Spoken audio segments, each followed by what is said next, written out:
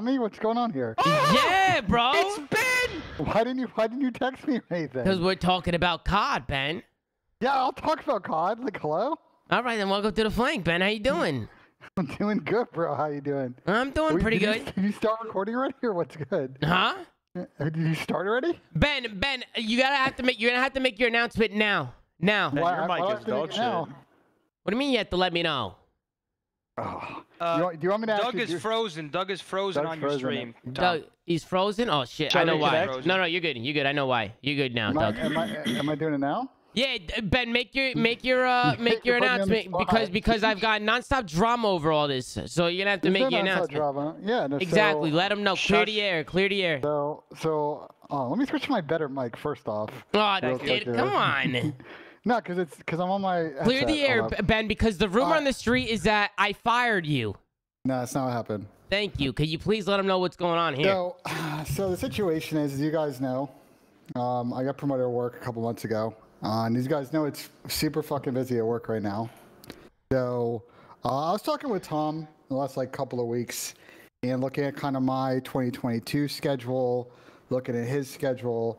I don't want to put Tom in a position where because of work, because of travel, I'm just not going to be able to make a majority of the shows. So I talked to Tom, and kind of my decision is as of January 1st, I'll be stepping down as a co-host of the show. I'm going to still be around to kind of help Tom guide the vision of the show that I know him and I worked hard to kind of make last year, or this year rather. I'm sorry about that. But as of January 1st, assuming we do a show on December 31st, that'll be my last show as the official co-host of The Flank. And listen, chat, we obviously love Ben, man. Ben's the GOAT, man. We love Ben Nassim. You know what I'm saying? And Ben's still gonna be, Ben, you'll be in shows here or there, right? You'll still be coming into shows and stuff like that. I'll be definitely on the occasional show. He just can't commit. Yeah, he can't commit because the co-hosts, we're also, we're paying the co-host every month. So if Ben feels like he can't do it full time, that's on Ben. And obviously, Ben, we're super happy for you because you got the promotion. You're doing big things over at Esports Engine. So, regardless, you'll be on shows from time to time. But Ben, we really appreciate everything that you've done over here. You know that on the flank. You know that you're a staple to the flank. You always will be a staple to the flank. None of this would ever be possible without you. And after the first year of everything, I think you really kickstarted this thing with me. And here we are, Ben. So the flank is is always here for you whenever you want to come on or spit some bullshit. You know what I'm saying, Ben? Whenever you want to come on. I got you, brother. I think I'll still be on the occasional show. Yeah, you'll still be on. I know you. You'll still be around. From the co-host side, I didn't want to put you in a tough spot. So you and I have been talking about this for a while. Yeah, we've been talking about it. I was supposed to tweet about it this week, but I guess we're just doing it on the show. Yeah, a lot of things, a lot of assumptions being made, getting flown around. So there's a lot of cap in the chat. I feel like why we have the show up today, it was a perfect opportunity for you to say something because I know you were waiting for that opportunity. So and obviously, we love you, bro. We fucking love you. Best of luck to you at Esports Engine. The flank is always here for you. And the flank is here for you today, Ben. Well, we got a new co-host on the show today, and it's Doug Sensen Martin. Let's give it up for Mr. Dougie Fresh. Let's get away to the chat. Let's show him some love, man. Doug, how you doing today? You got no shirt on. Always, bro. It's a new gimmick. Yeah, it's a new gimmick. I kind of fuck with it. Are you just rolling with it? Because people just, they're fucking with it, So why not? I'll tell you the truth. I kind of just did it to do it, and then he became like a thing, right? And then 2 days ago, I was like, you know what? I don't feel like being shirtless. It's, let me put a shirt on today. I put a shirt on, got fried. You got fried, dude. You know what? I got fried. I was like, I'm not doing it. I'm keep it off. Shirtless, bro. Yeah, you gotta keep it off, bro. At this point, it's a gimmick. It's also, hopefully you don't get too cold in here. We got snow going on here in the flank today for a little Christmas vibe. Tony, you love the Christmas vibes, don't you? I do. What's going on, Tony? I felt that was your. There you go, Tony. What's going on, Tony boy? What's How you doing? on, kid? That was your introduction. Bro. You just kind of, you gave me nothing there, but that's all right. I'm sorry, that was on me. Tommy! Tony boy, what's going on? Absolutely, man. Doug, you look great, man. Dude, likewise. I just pulled your stream up and I put it on my right screen so I could see you, so I see everybody now. Oh, nice. That's beautiful. And then under Mr. Tony Boy, we got Mr. Duarte Parasite, ladies and gentlemen. Welcome, Chris, to the flank. What's going on, Chris? What's good, boys? Nothing. What's happening, man? Just what's happening? You've been scrimming. You've been some COD. Hell yeah, man. How's it going down there scrimming and shit? I heard you talking about it a little bit before we started. I like my team. Team's good, but obviously, we're gonna talk about COD here soon. So who's on your team? Well, Royalty, Exotic, and Diamond Con. Before we listen, we naturally got into it. That's why I didn't want to run the intro, guys. We're no intro. We'll just upload it. The intro's not gonna make or break the fucking thing. All right, we'll run it for the one time. We'll be right back.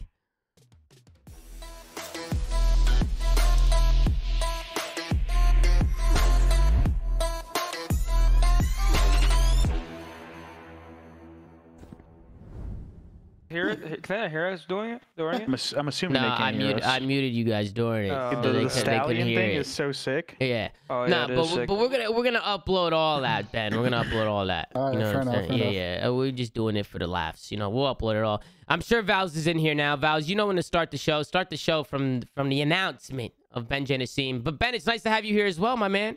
What you been doing today? Thank you. Really busy. I have been traveling for like 2 weeks, so I went home. Then I was in LA for a week. You and I connected while we were out there. Really enjoyed that LA weather, and now I'm back in freezing Columbus, Ohio. Where it might snow tomorrow. We went to a football game together, me and Ben. We went to the Rams game. Alex Rubin got us the tickets. Shout out to Alex Rubin, man.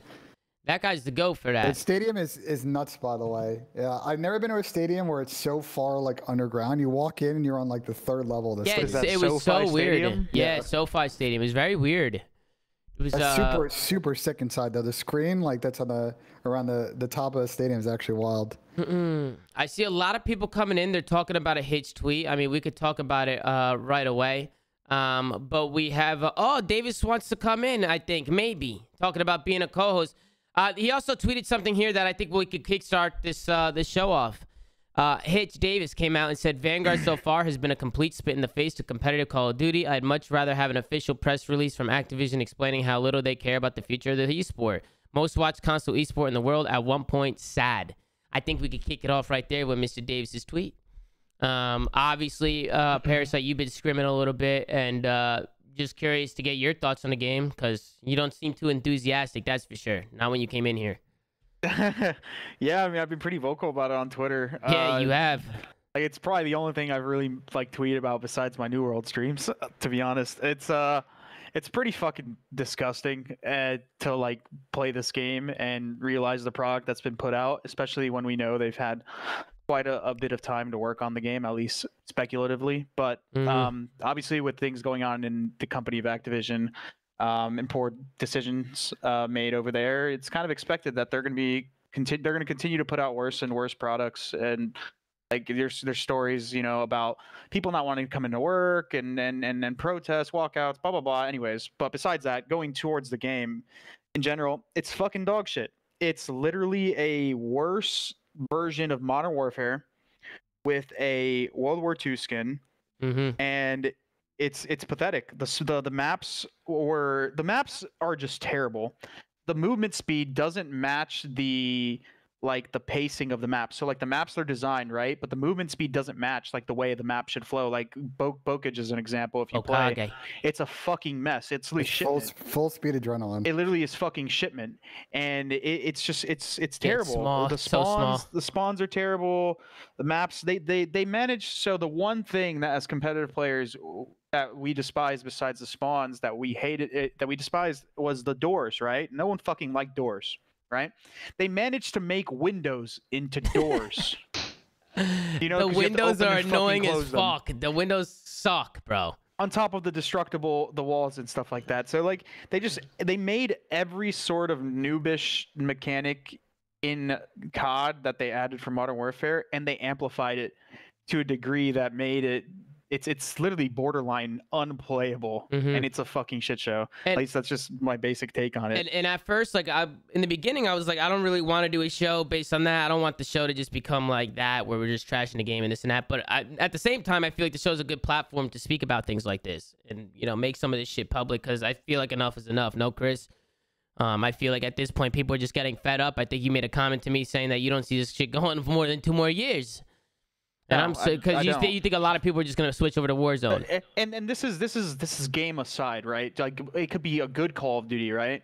In its current state, Warzone pulls more viewers, right?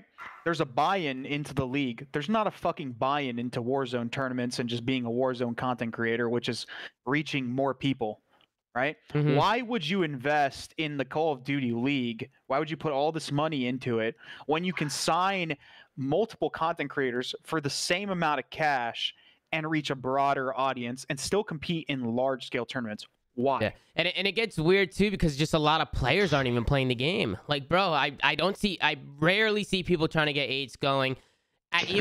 People never play any extra COD. For the most part, they'll play like late night wagers and stuff. People scrim and get off. People weren't playing 8s last year, though, to be fair. Yeah, but Ben, people are getting on Halo now. People are legit like they're getting off the game and playing Halo. I don't people did play. Sorry to cut you off, Ben, but people did play early in Cold War. Yeah. This is like, bro, this is the fastest like casual. I'll call it casual competitive. Call of Duty has died. This is the fastest it's died ever. Well, Doug, I don't think you agree at all, to be honest. I'm pretty sure because I've seen Doug's comments on this. And now, obviously, that's what Parasite thinks. But Doug, I'm gonna let you spit some shit. Go ahead. All right. So first of all, when I hear like COD is dying and Comp COD is dying, it just makes me laugh because I know that there's a huge future with competitive Call of Duty. There's a reason why I gave up millions of dollars to go back into this. Other than the fact that I love it, I also believe in it. Number two, I don't know if you saw the schedule, Chris, but there's going to be 6 LANs this year. There's going to be a Challenger versus Pro LAN where Challenger teams are going to play Pro teams. Well, which is something we didn't have the last time. Is this real? Is that real? I'll show you the PDF. I have the PDF from the league if you want to see it. If this is true, we just put news out if this is true, I don't give a damn. Yeah, I'm gonna put news out there. I'll put it out. I got the PDF. I'll send it to you guys. If this is true, you would be leaking. But besides the point, Doug, I get it. There are things. There's still a system. I'm just saying, from an investor standpoint, it doesn't make sense. Not only do you have to put all this money, which I said can go elsewhere, that can still benefit far more than just attending some LANs, bro. You can literally reach a broader audience because at the end of the day, that's all these brands want is they want to reach a broader audience. They want to gain sponsorships. Like winning tournaments is great, but like they can do the same thing. They can win Warzone tournaments, right? They can literally accomplish the same goal, and they can do it without investing as much money. They can do it without making a completely new fucking brand, mind you. Like you have to make a completely new brand from scratch. Well, let's let Doug finish. Let's let Doug finish because Doug, go ahead, Doug. You were saying something and then obviously whatever, you got the PDF, you're saying whatever about the schedule, but go ahead, keep going on your point. Long story short, the only issue with Vanguard, besides for what Haggy said with I agree with the destructible doors, the windows, all that. Yeah, like dude, 100%, it's whack. The only other issue I really see is the squad spawning. I don't like see the logic behind having a squad spawning system to engage casual players to want to play more. I don't know how that logically makes sense. I think it's really stupid to have squad spawns, but other than squad spawnings, we're going to have a third game mode. It's going to get fixed. I agree 100% when you say developers don't care about the game because clearly a game mode should have been out at launch. They should have pro players testing the game months in advance, committing to a ranked playlist. So day one of the game, we already have a beta or like an alpha of a version 1 of a ranked where players could casually just hop on and play. That should automatically be a thing when the game comes out. To wait until December for a third game mode to come out and it's still broken, I 100%. I can't argue or dispute it. I'm with you. I think that's super lame. We shouldn't have to deal with that.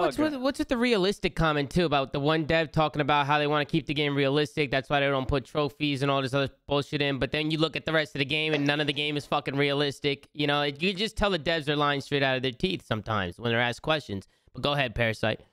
I was gonna say, God, I just blacked out because I had a train of thought and then it got smashed. No, my bad. But no, you're good. I'm just trying to remember. So. What were you talking about, Doug? It'll probably refresh my memory. Just one more time. I'd say about like the doors and windows suck. The third game mode thing sucks. Oh yeah. I remember now. So, thank God. How many fucking times and how many years have we been asking for these things? Oh, multiple years. It's not just this year. This dates back to literally like pre-World War II that we wanted this stuff. How many years is it? It seems like we're going backwards at times. Exactly. For sure. We're going backwards.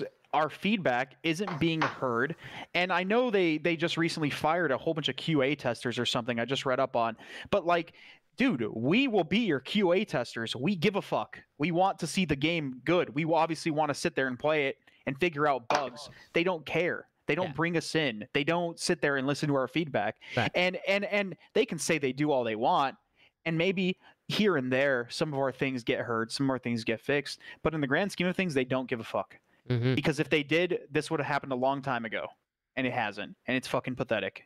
And then we also got Mr. Patty P here, ladies and gentlemen. Is that you, Pat? Is that who just joined? Let's get Awakes in the chat for the one time. Oh, let's get Awakes in the chat for the one time, Mr. Patty P himself. Before you're asking for Awakes, but it's all good. We'll give you a pass on this one. Oh, Ben, what? No, give him Awakes. Give him Awakes. Ben, give him Awakes. what? What are you talking about? Get Awakes in the chat right now. You can't come in the show and just ask for Awakes. Oh, okay. Ben. We'll give you one free pass. You got to start it off with Awakes. Get the vibes going. Don't talk to co-host takes like that. All right, keep going now. Okay, well, Pat, nice of you to join us. It's always a pleasure to have the legend Patty P in the chat. But Chris, I agree with everything you said. And Pat, I don't know what you've heard, but we're basically just saying how shit the game is and how nobody gives a fuck. That's basically what we're saying on here. Except Doug. Doug gives a big fuck. You can tell. Look at that grin on his face. I can't. His shirt on. His pecs are poking out. He gives a big fuck. Well, I think Doug's also looking at positives in it too, because there is positives to look forward to. Like there are events coming up. Like it hasn't even started yet. But yeah, Ben, go ahead. So we can make this show like a eventing session if we want. Like I don't think that's a productive way to have this conversation, but if you want to do it, fine. No, we can have a conversation here's my take on it. Like. I think a take that I've seen recently, and recent as in the last couple of years, I think everybody's kind of honed in on this point. I think if this year speaks to something, it's that we're almost at the point where we know there's a yearly development cycle for Call of Duty. We have to deal with that, and it's a challenge that I don't think any other esport has. There's got to be some unification of consistent maps or mechanics that go year to year, so that we have a much better start to the year. I feel like the points made here about maps and pacing, like if we had a consistent set of a couple of maps that translate from COD to COD, I think it would solve a couple of these issues. Yeah, we already have that though, Ben. I mean, we don't need like I wouldn't say we need consistent like the same maps year to year. I would say this year. I mean, I don't want to just add to a hate train. I mean, I agree with most of the points you guys are making. The biggest issue I find is the map pool. We need. Out of 16 maps, the fact that we currently have, I would say, 3 playable search and destroy maps, and you can put asterisks on playable, is pretty disheartening. And like Chris said, like there are pro players willing to, for free, lend a helping hand in the development cycle. But when the game already comes out, there's nothing that any pro or personality can do. And I understand, like, if I'm a developer, I'd probably hate all the pros because you just see your game getting shit on publicly. But I mean, I think it's important to say, like, it comes from a good place. Like, we all fucking know how good our game can be and how big our game can be. Like, we have some of the biggest personalities. We have great storylines. Call of Duty is based off good personality and storylines and rivalries. If we had actual good maps, I trust that everything else would fall into place. That's the biggest problem because bugs are going to get fixed. I understand some will get fixed slower than others, but like at some point the game will be tuned to fix all the glitches and bugs. But without playable maps or the best maps, it's just very, very hard to fix. The thing that irritates me.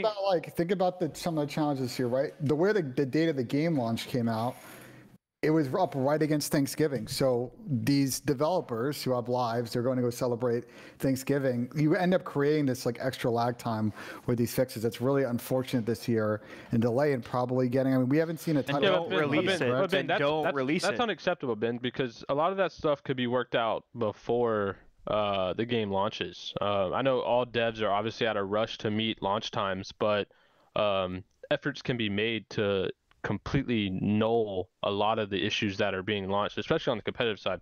But back to what Waggy, by the way, let's get a Waggy in the chat. Waggy in chat. Back to what Waggy was saying.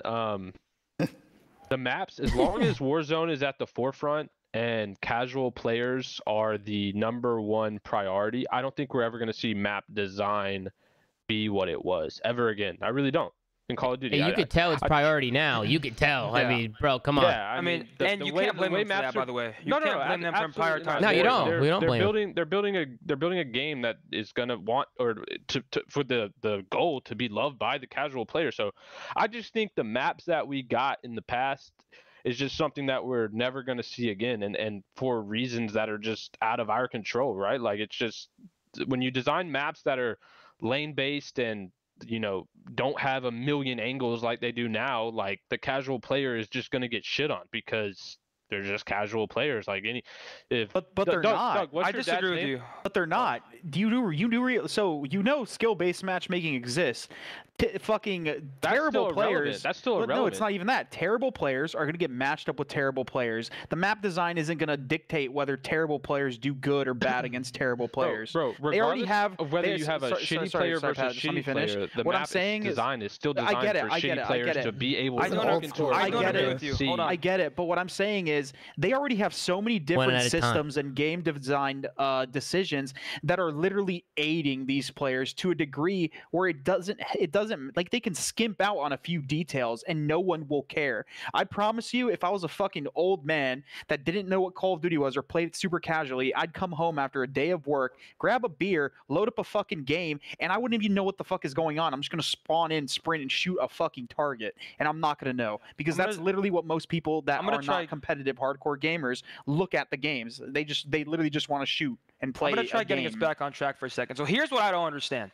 Because in my opinion, I think that the best competitive maps were also like the fan favorite pub maps. That's why I feel like a good competitive map is also enjoyed in pubs, right? That's a good point. I'm looking at Gunrunner.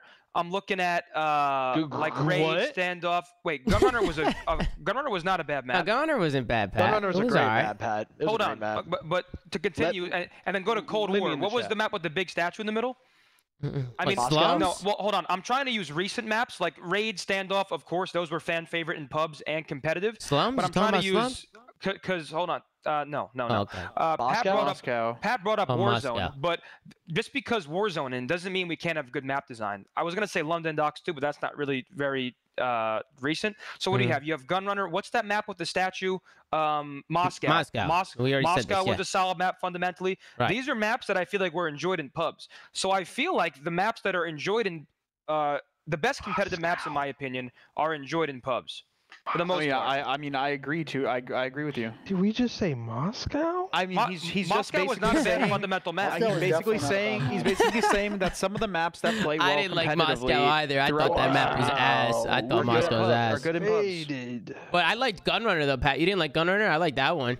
I didn't. Gunrunner was good, bro. That map played good. I like that map. In what? Domination? Nah, Hardpoint. That map was pretty good at Hardpoint. Moscow, I don't know. Besides the point, let's move forward. Okay, yeah. I mean, I'm just talking about simple maps with pretty much 3 lanes, and then like obviously you have some second stories, some third stories, whatever. The simplest maps for the most part are the ones enjoyed most in both competitive and pubs. So I don't agree that map design is completely flawed due to Warzone. I think that good maps can be made. I just wish that pros actually could have a helping hand, or former players. Well, yeah, it's like, not even, but it's not even about that though. Doesn't that go back to my earlier point, which is like we now have this history of rich maps. Like there should be some maps that are ported and available on launch. I think that would help a lot of design side on their end to focus on ports and limit the amount of newer or so what's stopping that from happening? I don't know. I would love to know. That's what I'm saying. Hold on. Let me. You know? Can I ask a clarification question really quick? Sure. So, Zinni, Doug, Haggy, any of you can answer. Tom, you can answer too. Mm-hmm. Y'all are telling me that you believe that there was a good map, like a good grade A standard map in Cold War, Modern Warfare. What was the game before that? Black Ops 4. Or Black Ops 4? I mean, yeah, there's some good maps in there. They weren't all bad. Hold on. I'm gonna split it into 2 tiers, right? Because we cannot compare it to Black Ops 2 and World War II anymore. The truth is, slide canceling is in. So I think you have to split it into 2 groups. No, but listen up. Let me talk. All right, hold on, Zinni, go ahead. One at a time. Let Zinni go. Like 2 separate groups. You have to split it into like traditional Call of Duty movement that we used to be used to, and now like modern day next gen movement. For the current movement system, I think Gunrunner was a good map. On Cold War, I personally think competitively Moscow was good.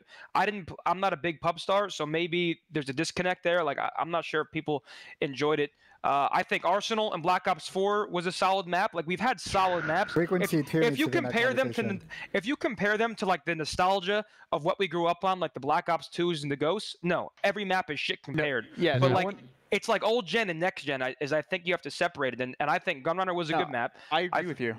And the reason, oh, sorry to cut you off, but the reason I agree with you is because you're talking about overall feel of the map and how it plays in the current game and the mechanics of the entire game. You're not just talking about map design. I think when you look at some of these maps, because map design, Arsenal, Frequency, Gridlock, Seaside, Hacienda, those maps weren't good competitive maps. We made them work. 5v5.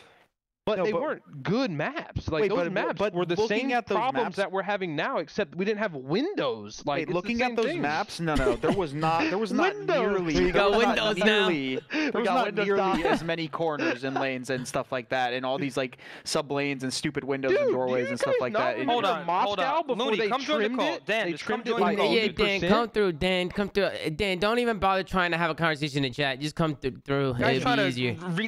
Fucking Bro, Dan always does this. He comes in, he argues in the chat. Like, Dan, come through, There we go, bro. Dan. Okay, Dan, go ahead. I'm not a big fan of Moscow. Looney, welcome to the flank. We're missing the big picture, bros. Go ahead, Dan. Y'all need to mention how the fact that the CDL came in and we thought that was gonna bring us closer to like the devs and stuff like that, and that shit's just, I feel like it's worse.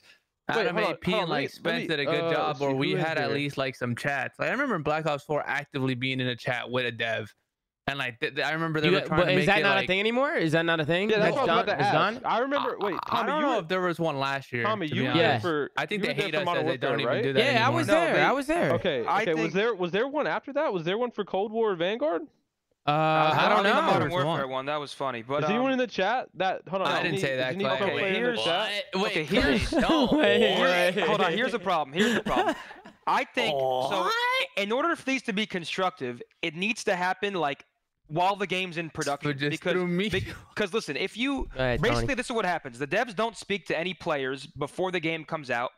The game comes out. You guys see what Clay just said in the chat? Yeah, that seems like cap. He said that some pro player told a dev. No, he said that. He said I do the same thing. Yeah, I mean, time out, Dan. You wanna? What do you take on that statement? Wait, I didn't say that. Hold on, let Tony finish. Let Tony finish real quick. Let him finish. So Dan is wild. In order to avoid this huge backlash, the communication needs to start at least at a decent point into the game's construction. So like the pro players or whoever's trying to help actually constructively actually like help fix the game before it comes out. The problem is the game comes out and then the finished product is underwhelming. Tony, we've been saying this for 5 years. Listen, I know. I don't disagree with you. Then every pro or personality starts shitting on the game. And if I was a developer, I wouldn't I don't blame them at this point for being like, we're not talking to these guys right now, just off like the way that a lot of people have handled it. And I understand the frustration, but if I'm those human beings and I'm seeing this shit said about the game I made, I'd be like, what's the point of even talking to these guys? Well, then that's just being a bitch, bro. It's tough love. We're trying to get it going. We're trying to get what's best for the game. We have a 1 year cycle. We're gonna criticize your game quick. Yeah, we run out of time. Like, what? Let me ask this question, because I think you guys have all matured enough. I know where some of these conversations used to be a couple of years ago, and they're not constructive. But I think everybody in this call agrees from a pro standpoint. You guys understand the game that needs to be played in that situation. You need to be solutions oriented, and if you're in the room in those conversations, work with the developers to offer solutions and not just complain. We did. Hold on. We did that, Ben. So Pat just talked about we had a Modern Warfare playtest session, very constructive. We literally went over every map. Well, hold on. Let's clarify something. Pat, go ahead. Not a single Infinity Ward developer was at that playtest. Let's clarify that so we understand. That was a Modern Warfare playtest. Not a single dev was in-house for that playtest. Not one. So let's make sure we clarify. That is big. Is that true? Not one was there? I mean, yeah, it was all Activision with us. When the CDL came in, we just thought it was going to bridge that gap. We're like, oh, they have to care now, right? And it just does not seem like that at all. And let's also specify, I believe, methods. You might have been here for the World War II one when we went out to Sledgehammer. Oh, that I wasn't there. Who was at that one? Was I there? Tommy was there. No? Yeah, I think I was there.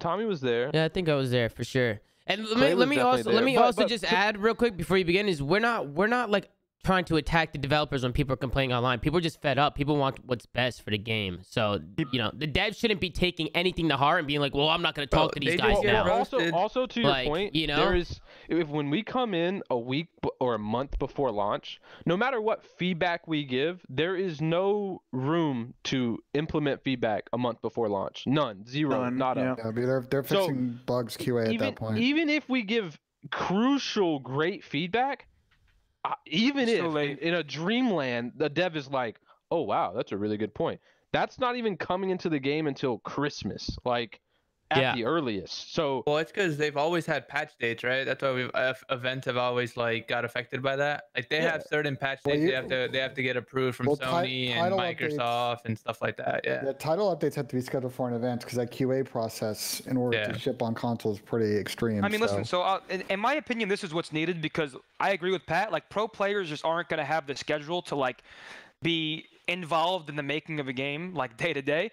I think there has to be like a committee or like people hired by the league to like work with each developer year after year. Like I'm going to say like random former CDL players or former pros or people knowledgeable on the game. Like there needs to be like a small group of people who are hands-on during the development from the very beginning of the game to just help put their 2 cents and guide them in the right direction. But like how many fucking years have we been saying this shit, man? Yeah, that's the problem. Like, we've been saying this. We've been yapping about this forever. That's the only thing we can do. I don't disagree with you guys. No, it's not. This is fucking stupid. But hold on, time out. But then we understand your point, Chris. I don't think anyone in here is disagreeing with, like we've been at this for a couple of years. I think what is constructive on this show, because we have a pretty big audience now, is to be solutions oriented about it. What's the extra justification now on why they should do it instead of saying, well, we've been complaining about it for years and nothing gets done? You understand where I'm coming from? Ben, I understand where you're coming from, but that's fucking bullshit. We've had literally people with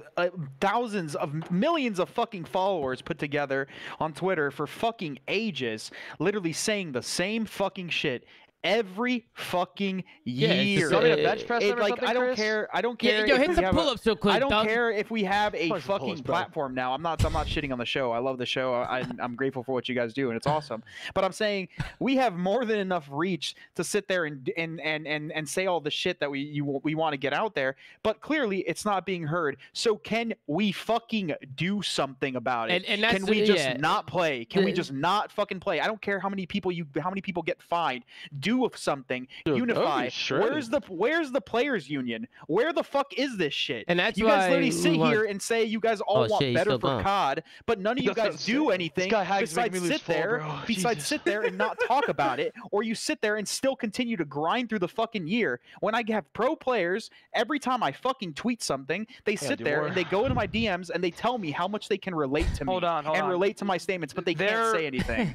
The players union type thing is a lot trickier than people think. Clay tried to get one started, nobody answered him. No, that is true. That is true. No, that is true. People weren't answering the calls. That is not exactly the way it went down. There was email chains, and he was in. People expected him to do everything. That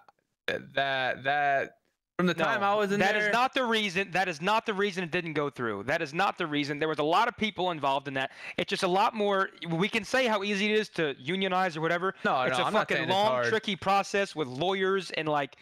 It's not as easy as everybody thinks. We're going to talk about the game, so we don't got to go into okay, but here's the thing. We don't have to go into actual details. But here's the thing. If you guys truly gave a shit, I don't care what you would have to sacrifice. You fucking do it, because you're literally sitting here complaining every fucking year, sitting here like literally watching your fucking future slowly crumble. Let's not blame the players here. Let's not. No, I'm just saying. We can sit here and blame the developers all we want, and sure, we sat there and put out all our feedback, but when it's not being heard, can you guys do something? And I know you got, and besides bitching. I don't think so. Here's the way I see it. Can we talk about Black Ops 3? Well, hold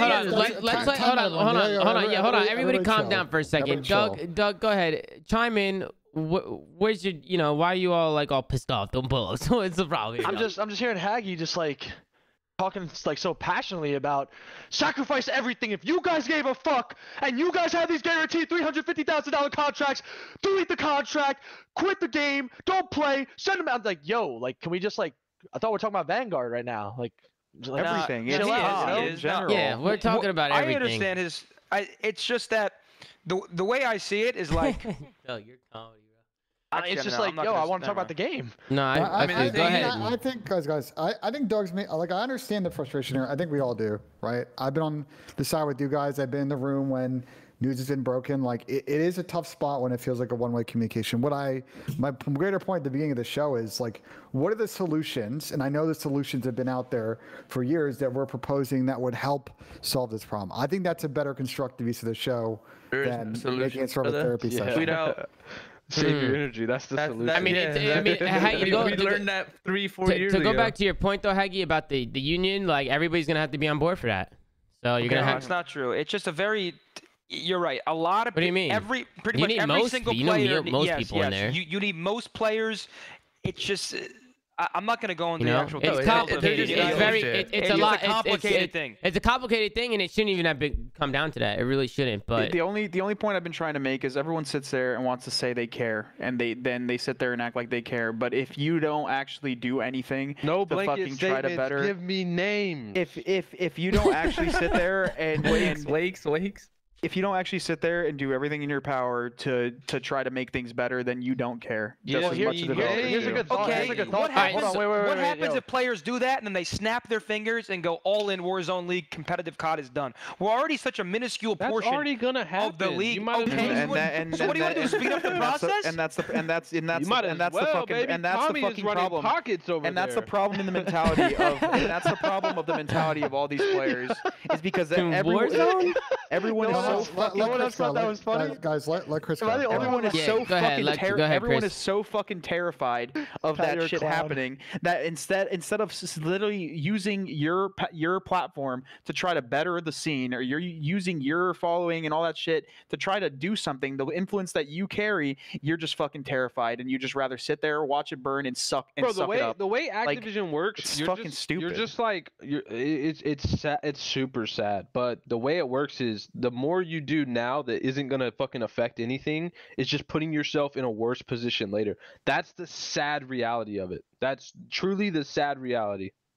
That's just how it is. Sad reality. I mean, Chris, everything that you've been doing online, is that what you want pros to do? You just want all the pros to just, like, what do you want them to do? It's like, not going to say anything. It's too late. That's what I'm saying. Do something. It's not like the thing. I just don't know what you want people to do. You've been around long as me. I started that I started doing that shit in 2013, bro. It's 2021. Like, 8 years of the rise of Call of Duty, not a single thing changed. And it wasn't just me. There was plenty of people that did it that whole time. Nothing was changed. Nothing was incorporated. In Black Ops 3, didn't we have a Reddit thread, and that still didn't, like, you guys truly want me to go into detail with something that you guys want me to do? I want you guys to do. I want you to sit out and not play. Bro, we tried that in Black Ops 3, and people are not gonna. I don't think people are not gonna do that. Bro, people were making 2K not wanting to sit out of the Black Ops 3 League a month. Do you think people are gonna sit out their checks now? You gotta think of it like this, man. People aren't gonna do that though, Chris. People weren't sacrificing $1,000 a month. Hold on. Yo, one at a time. Doug, go ahead, because we need to get this shit under control. Go ahead, Doug. There's 44 players in the league, and if we all know how political it is and how you need to know someone, you got to be playing good at the right time. Players are the issue I have with the COD League is how exclusive it is a blessing for the players in it, a curse for the players that aren't. And the issue is, if you look at all these players and all these teams, how many of them, besides for Optics, Scumpy, and then whoever he decides to pick up every year? This year it's Shotzi, and it's still Dashy, and they got Illy. They're the only ones streaming. No one else streams. No one else. Simp is one of the few people. I watch all his videos, makes YouTube videos. These guys are all pussies because they're afraid that if they speak their mind, or if they show their personality, or if they show any vulnerability, they're afraid that people are going to judge them, and then there's going to be, like, circulating rumors about them, then they're going to lose their job. Nah, Doug, it's not their job, though, Doug. Doug, it's not their job to stream. What did that happen? What did that have to do with Vanguard? I'm sorry. I'm talking about players sitting out, like how Craggy was saying, like having players forced to sit out. They're so, like, the league is on, the way I see it as an outsider is that the players in the league are always so paranoid about what someone thinks about them. Sit out, and they don't want to lose their job. no matter the state of the game, competing. Bro, last year. No, am I wrong for saying that? No, but like 2020. Competing at the end of the day. Hold on. Remember, one at a time. Doug, I see what you're saying for sure, but the problem is it's not the pros players to stream. Like, or it's not their job to stream, is what I should say. You know, it's their job to play the game professionally and win championships. That's the only job that they have to do. In terms of being a content creator and streaming, that's something that should be their choice. Like, I don't think that's a huge issue here. I agree with you on that, Tom. Yeah, 100%. Listen, do you guys remember the Minnesota opener for the CDL? You guys remember that? Yeah. Where we got forfeited for using, like, I think I remember this. Yep, Lacefield. That didn't change the fact of the game at all. Yeah. Whatever. We weren't allowed to protest it during the actual match, so we go back at the hotel and we're like, this shit's clearly wrong. We had a statement, Yeah, we had our management on our side, right? Like, we were fully willing and able to protest the match and sit out the following day. Okay, this would have been on that. I remember that Sunday. Yeah, we weren't gonna play against Florida. We were gonna sit out because that shit was wrong. It changed nothing in the game, and we got handed an L for like no reason. So we were gonna completely protest that match. Org was on our side, everything, and Activision was basically like, we don't care. You'll just be handed a loss, and that'll be it, and we'll move on. That was basically what was being told if we sat out that match. That absolutely nothing would have came from it at all. Even if we, a brand new professional team in the new professional CDL league, if we didn't fucking show up and play our game, okay, well, you'll get a loss and we'll move on. So what you're saying is if people wanted to sit out, say all the players in the CDL wanted to sit out right now and protest this shit, they wouldn't give a fuck and they just say, all right, then no more league. We're just not going to run any of these events. No, but it's not going to change anything. What do you expect from that happening? So right now, it's just going to cause issues. Hold on. Hypothetically, every player refused to play right now. Do you think maps are just going to be pulled out of thin air and put into the game, everything fixed? Like, the only people it's going to hurt sitting out are the players. First off, the fans that want to watch the competitive Call of Duty, and the players not being able to play. It doesn't hurt anybody else but them. It hurts the fans and the players. It's not going to fix the game overnight. It doesn't work that way. It's not about fixing the game overnight. Think the players, aside from like a handful of players who we obviously all know who they are, the players don't really have any control here. It's honestly all. Oh, sorry, I almost said 12. All 11 of the CDL franchises. Those are the ones who there are technically 12 spots, but go ahead. Okay, yeah. Well, Hastro owns 2, so I'm gonna group him as 1. All 11 CDL franchises. They're the ones who have to be at the forefront of this argument. By far, bottom line, they all 11 have to be at the forefront. And if they're not at the forefront leading the charge, doesn't matter what a single player says, does, tweets, or goes naked on stream like Doug. It really don't matter. Like, unless the 11 CDL franchises are at the forefront of the argument, then your progress meter, so to speak, is staying at 0. Yeah. I agree. Tom knows this. I've been beating the drum. I think Tom for. What the? That's a phrase. What? It is. I'm gonna go to the bathroom. That's that whiplash. That's that whiplash, bro. So I've been kind of, and I've pitched this internally to like MLG at the time, and I'm sure would love to pitch to Activision, but like my point is, and what I'm hearing here is, I think there's room for an advisory council, and I think. Right now, just legitimizing the voice that you guys have, your kind of recommendations, is a really good first step in kind of, excuse my sort of accent in there, a real good first step in sort of breaking into that conversation. I think that dialogue could be better, and I think that's the big thread that I'm kind of hearing from this conversation. Wait. Yeah, an advisory council? What is that? Wait, Ben, an advisory council? This conversation has been had every year. Ben, that's literally been happening since like 2014, I think. Is that what like the pre-meets we go to? Is that what like that shit is? No. Like when you have an open DM with the devs. That's not what I'm saying. Dude, when Merc was running, like, what do you mean by that? Or not running? Sorry, when Merc was doing League Ops at MLG, he was a part of that quote-unquote advisory council that was going in months in advance discussing stuff, and nothing was happening. Like that's not what I'm talking about. What I'm saying is that it needs to be a collective forum that has everybody at the table. And I mean literally everyone. Pros, the teams, the league, the developers, the executive leadership. No, I mean my point is that there needs to be a formal forum, and like there's mechanics of it, NDAs and some technical pieces that will need to be put in place to make sure things don't leak. But I think the voice what you guys are saying here is, you guys have some strong opinions about how the game's played, but I think your voice is legitimate. You guys are some of the largest grinders of the game, and I think creating a place for you guys to give your formal recommendations is going to help solve a lot of these issues early on in development cycle, instead of a situation that we're talking about here on the show where the game's out, it's December, and it's going to be really hard to get feedback in the first couple of title updates for a game. So how do you plan the rest of this going out then, the rest of this year, Ben? How do you plan this game? Let's talk about Vanguard a little bit now. And Doug, I know you wanted to talk about this a little bit. I've been waiting for this moment, man. But where do you see this game going? Let's talk about the future here. How do you see the CDL having, finding any success at all this year? Because there's room there. There's room there for some success. But we need to start seeing change fast, like fast as fuck. And hold on, I gotta say one more thing. And Hitch put this in the chat as well, but Halo really put things into perspective, and I want to make that very clear. Like, they really did. I hate that comparison. Wait, I don't at all. What do you mean by Vanguard have success? What is our baseline for success? I don't know. I couldn't even tell you. What does that mean, too? I don't know. My baseline for success is improvement in viewership at the very least, and I guarantee that will not happen. It will either be the same or worse. Yeah, that's what I said. Can I ask a genuine question? What has changed over? I'll just use from the start of the CDL. Does anyone feel that there's been growth from the start of the CDL to now? I think the biggest complication of that, and just like every other industry. Well, you would know better. Yeah, Ben. Is there growth? I think COVID's complicated a lot of long-term planning. We've talked about a lot of threats. I disagree. I fully disagree. I think COVID helps. Let me make my piece, which is, I think a lot of these teams were set up to do a lot of engagement in their local markets. Get the players and teams out there to the casual audience, to the casual gamer, explain why they should care or be interested in these players and teams. And they've been able to do zero of that. They had maybe a couple of months, and then COVID hit, and no one can really hold any of those small style events. I went to one, by the way. Hold on. I'm not gonna. No, Pat. Let me speak.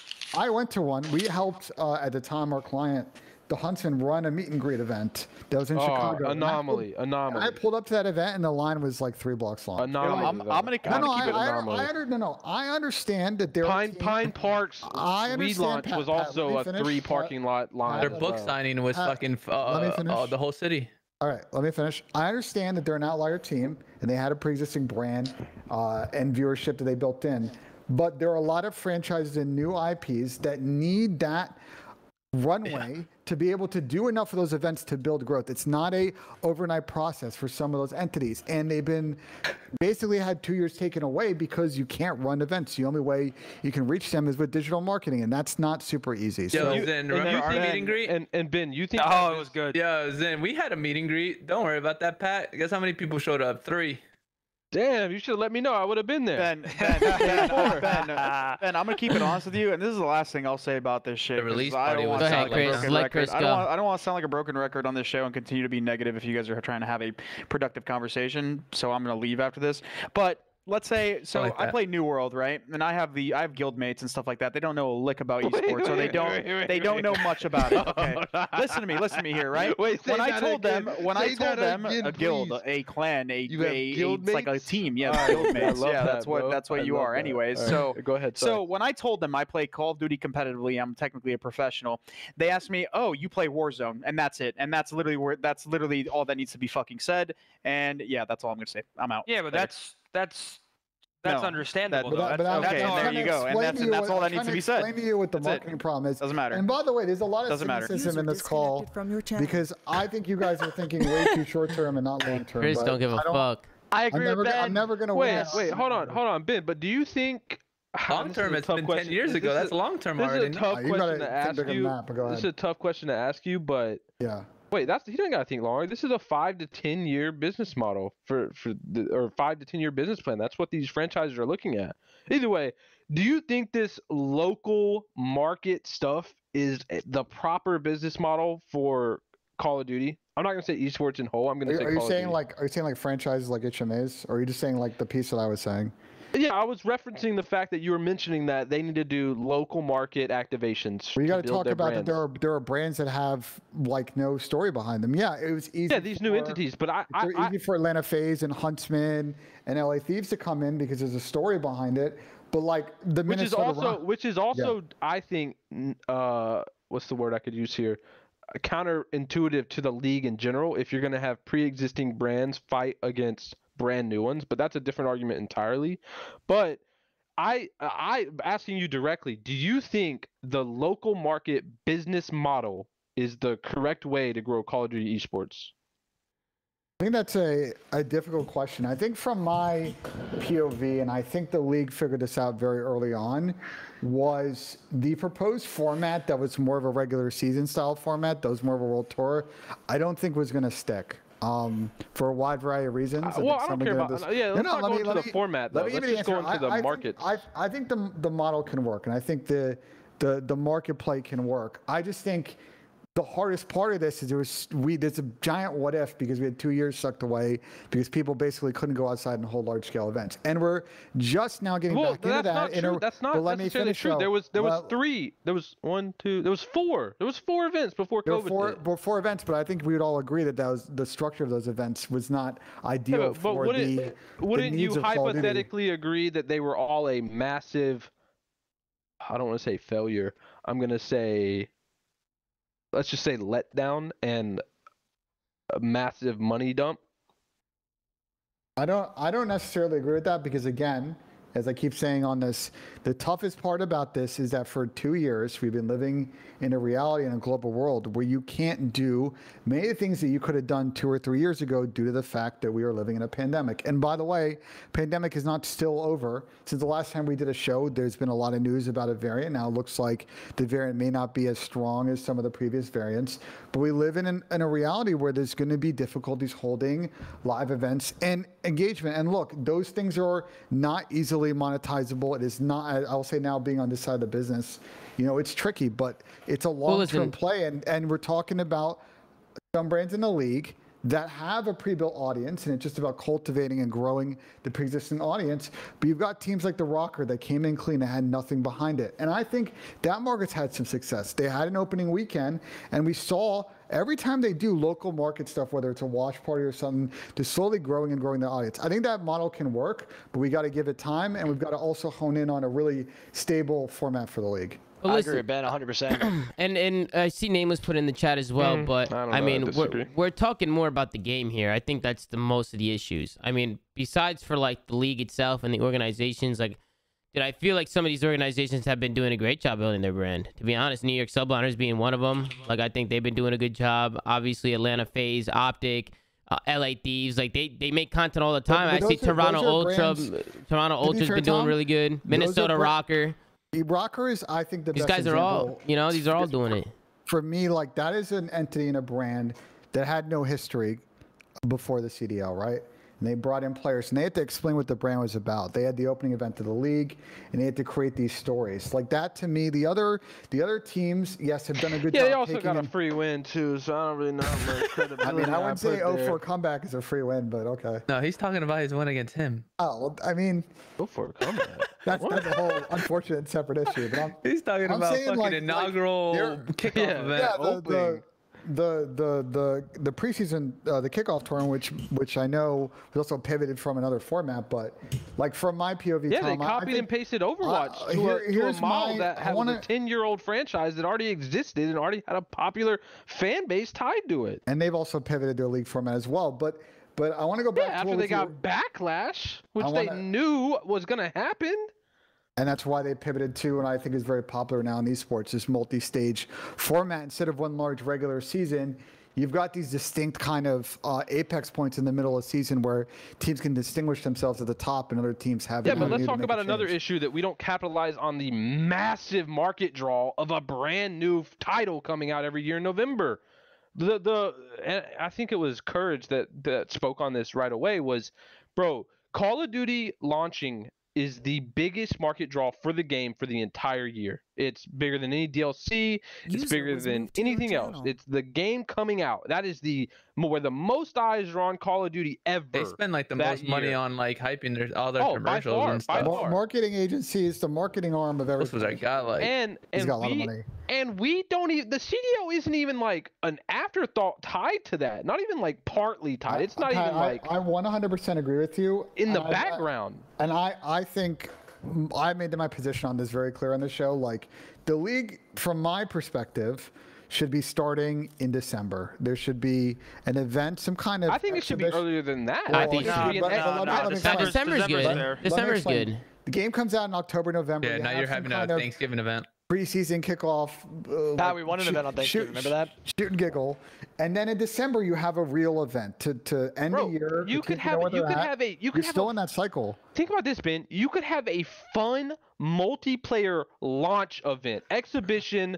Not much on the line, just a fun fucking launch exhibition. Yeah, instead of multiplayer. Yeah, instead of teams playing in a kickoff, they just play in that. Like in an S&D kickoff. All like, yeah, CDL teams in some launch exhibition event at the face of multiplayer launch, because it's the CDL and it's the launch of multiplayer for the game. That would be the biggest market activation for the CDL you would ever get. Who cares? No one's the thing is, but the thing is, Ben, because the most watched regular season event in Call of Duty history was what event? I have no idea. What is that event? Tell us. The AW Columbus Open. Doug, hey, Doug. Because that was Let him know.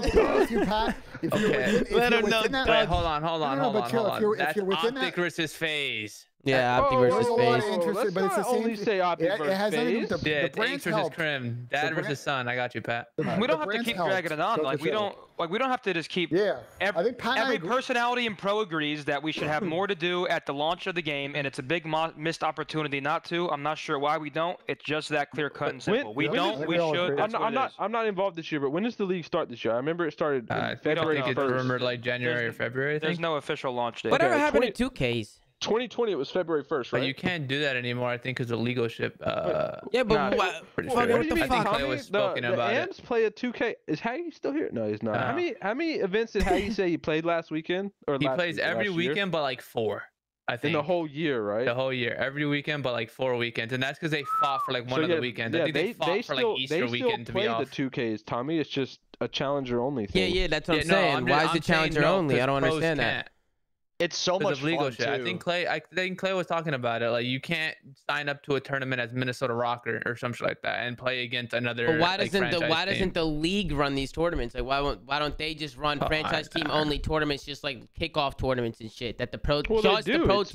It's ran on Game Battles, which is an entity of Activision. It's because it's because they want to save the hype. You sound good, until the league launch. It's because they want to save the hype until the league launch. Like they want opening weekend of the league to be this huge thing, which I don't agree with, because if you look, I know who was it? I think it was Looney that said he didn't like talking about the Halo thing. But if you look at that first Halo kickoff, Halo has had dead numbers. No. The reason I don't like talking about it, or like making like a direct comparison, I agree. Obviously, COD can take notes. Don't get it twisted. Okay. I'm just saying in terms of our skins over there. what's Halo's fan base, or like what's Halo's player base without competitive, and then what's Call of Duty's player base without competitive. That's why Call of Duty just doesn't give a fuck, right? If they don't have a competitive league, people are still playing COD. If Halo doesn't have a competitive league, are people really on Halo? That's just like why I think they need to make sure they make things right compared to Call of Duty. Well, now, I think they should take notes. Don't get it twisted. Davis, don't get it twisted, but it's just I just think people exaggerate that shit. I will say that also there's another piece to this with Halo, which is, remember, Halo 5 came out, it wasn't a well-received game. It's been a minute. They kind of needed, from an all sides perspective, and I know campaign hasn't come out yet, like the game needed to be good. Campaign, like competitive, also needed to be good to keep the scene existing, because it was in a really tough spot. Tom and I did a Halo show a few weeks ago, and we talked how poor the Halo team was prior to this, but all parties involved in Halo knew this game to launch well. Go ahead. Hold on. I was about to say, don't get off track with Halo. Go back to what you were talking about, Hitch. Go ahead. Your explanation of the launch events for Call of Duty. They want the CDL to be the launch event. Go ahead. Right. They want the CDL to be the launch event, so that there's a lot of hype. So the first time that you ever see these teams play against each other is like if you see, FaZe 100 Thieves play against each other, you don't want to watch them play 900 times before you actually see them play on the main stage. That's what they're trying to It's a bad mindset. It's a bad mindset. Makes sense, but at the same time, if you look at the Halo launch, I mean, yeah, the game is good, which I think is something that you guys have stopped talking about, but is the fact that the game sucks. Nobody wants to watch a game that is trash. But the fact that Halo numbers have been dead for as long as they have been, and then that first kickoff, they had like, what, 80 to 90K people watching the first kickoff. That's like something 12 hours. Like it was a long event. It was a long event. I mean, that the closest we got to that was when our guys in FaZe played each other in like a best of one game battles tournament that the whole like Shiv thing happened, or no, best. And I want to mention something you said too. You said that you want the first time you see 100 Thieves versus FaZe, whatever. And back to, I think it was Doug, you were saying, like, you're talking about watching players stream. Like, the hype of watching, I could watch 100 Thieves scrim Optic all day long, like, on Scump's stream. Like, pausing for a launch event, that's not the first time I'm going to see them play against each other. Like, you can literally watch them scrim every day. Yeah, you can see them play every day.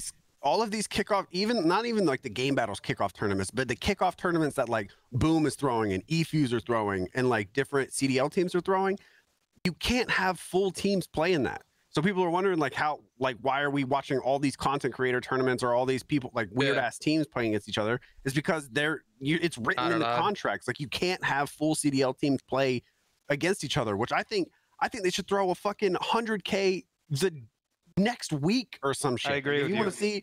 You want to see like I think that's such like a big storyline. I don't know.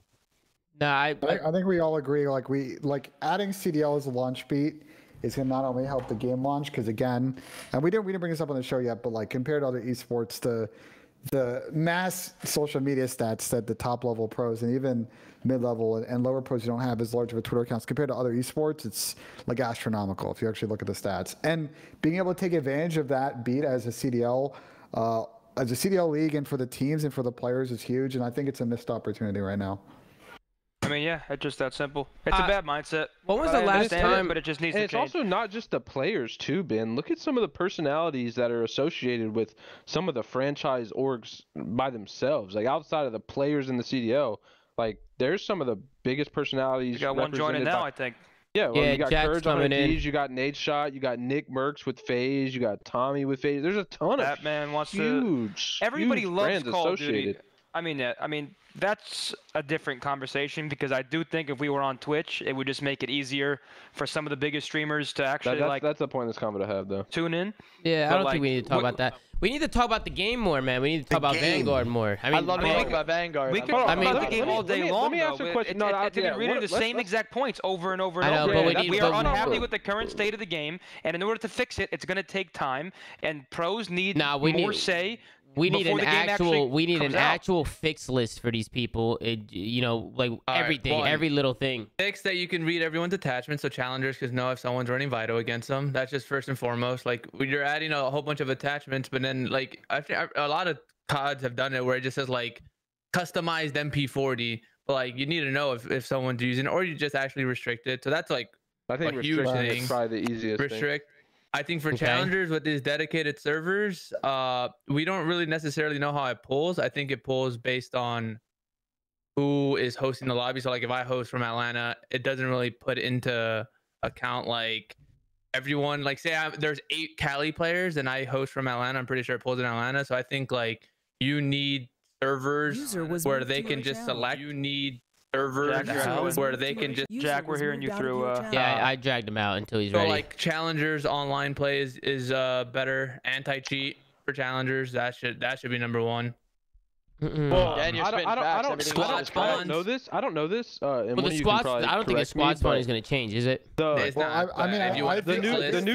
new Ricochet anti-cheat, that's not coming to multiplayer anytime soon, correct? Yeah. It's not.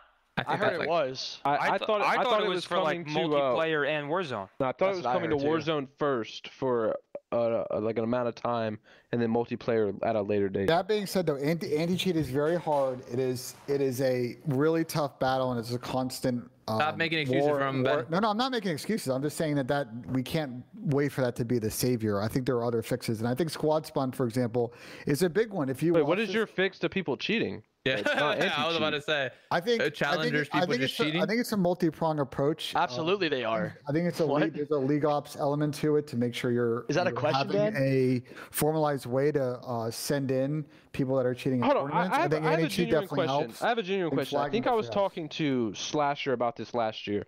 Yeah. Let's say any pro, right? I'm not gonna say pro. Let's say any past pro, high intellect individual cheated, right?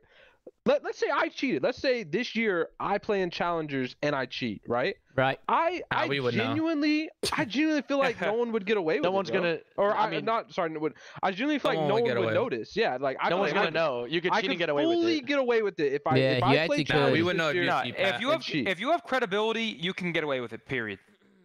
If you have prior credibility and you're a former pro or a top player, no one's gonna question you. Like some of the people that are cheating make it like so. They do make it obvious. Why though? I think it's an accident, bro. I think you naturally do it when you see it on your screen. I could be cheating right now. No one would know. Maybe. But no, we'd know.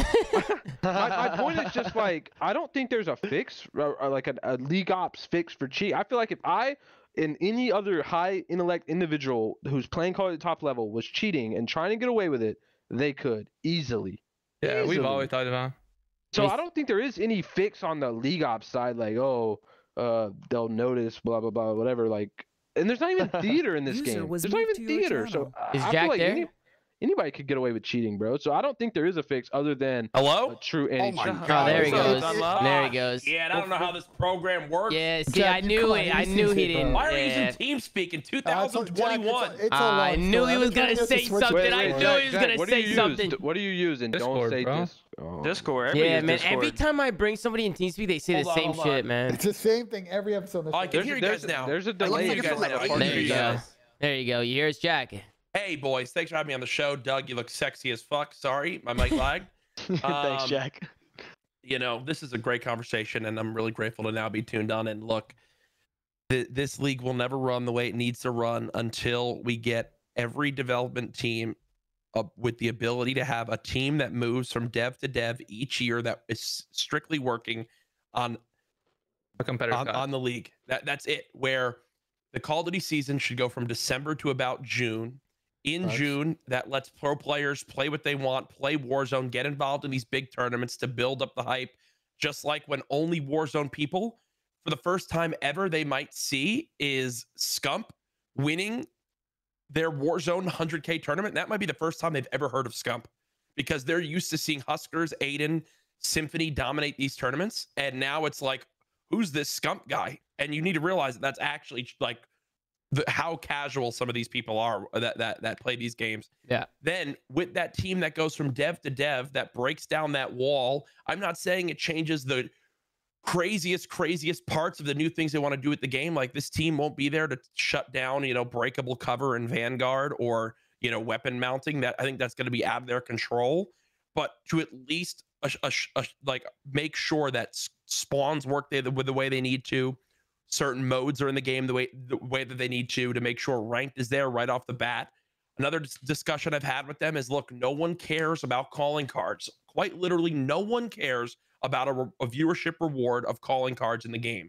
If someone's going to tune in and watch these tournaments, give them something of actual value that they can show off to make sure that it's actually exciting to see and have Nah, there's no shot you care about your calling card. There's no shot. Hey, Halo, there's 748 of them, dude.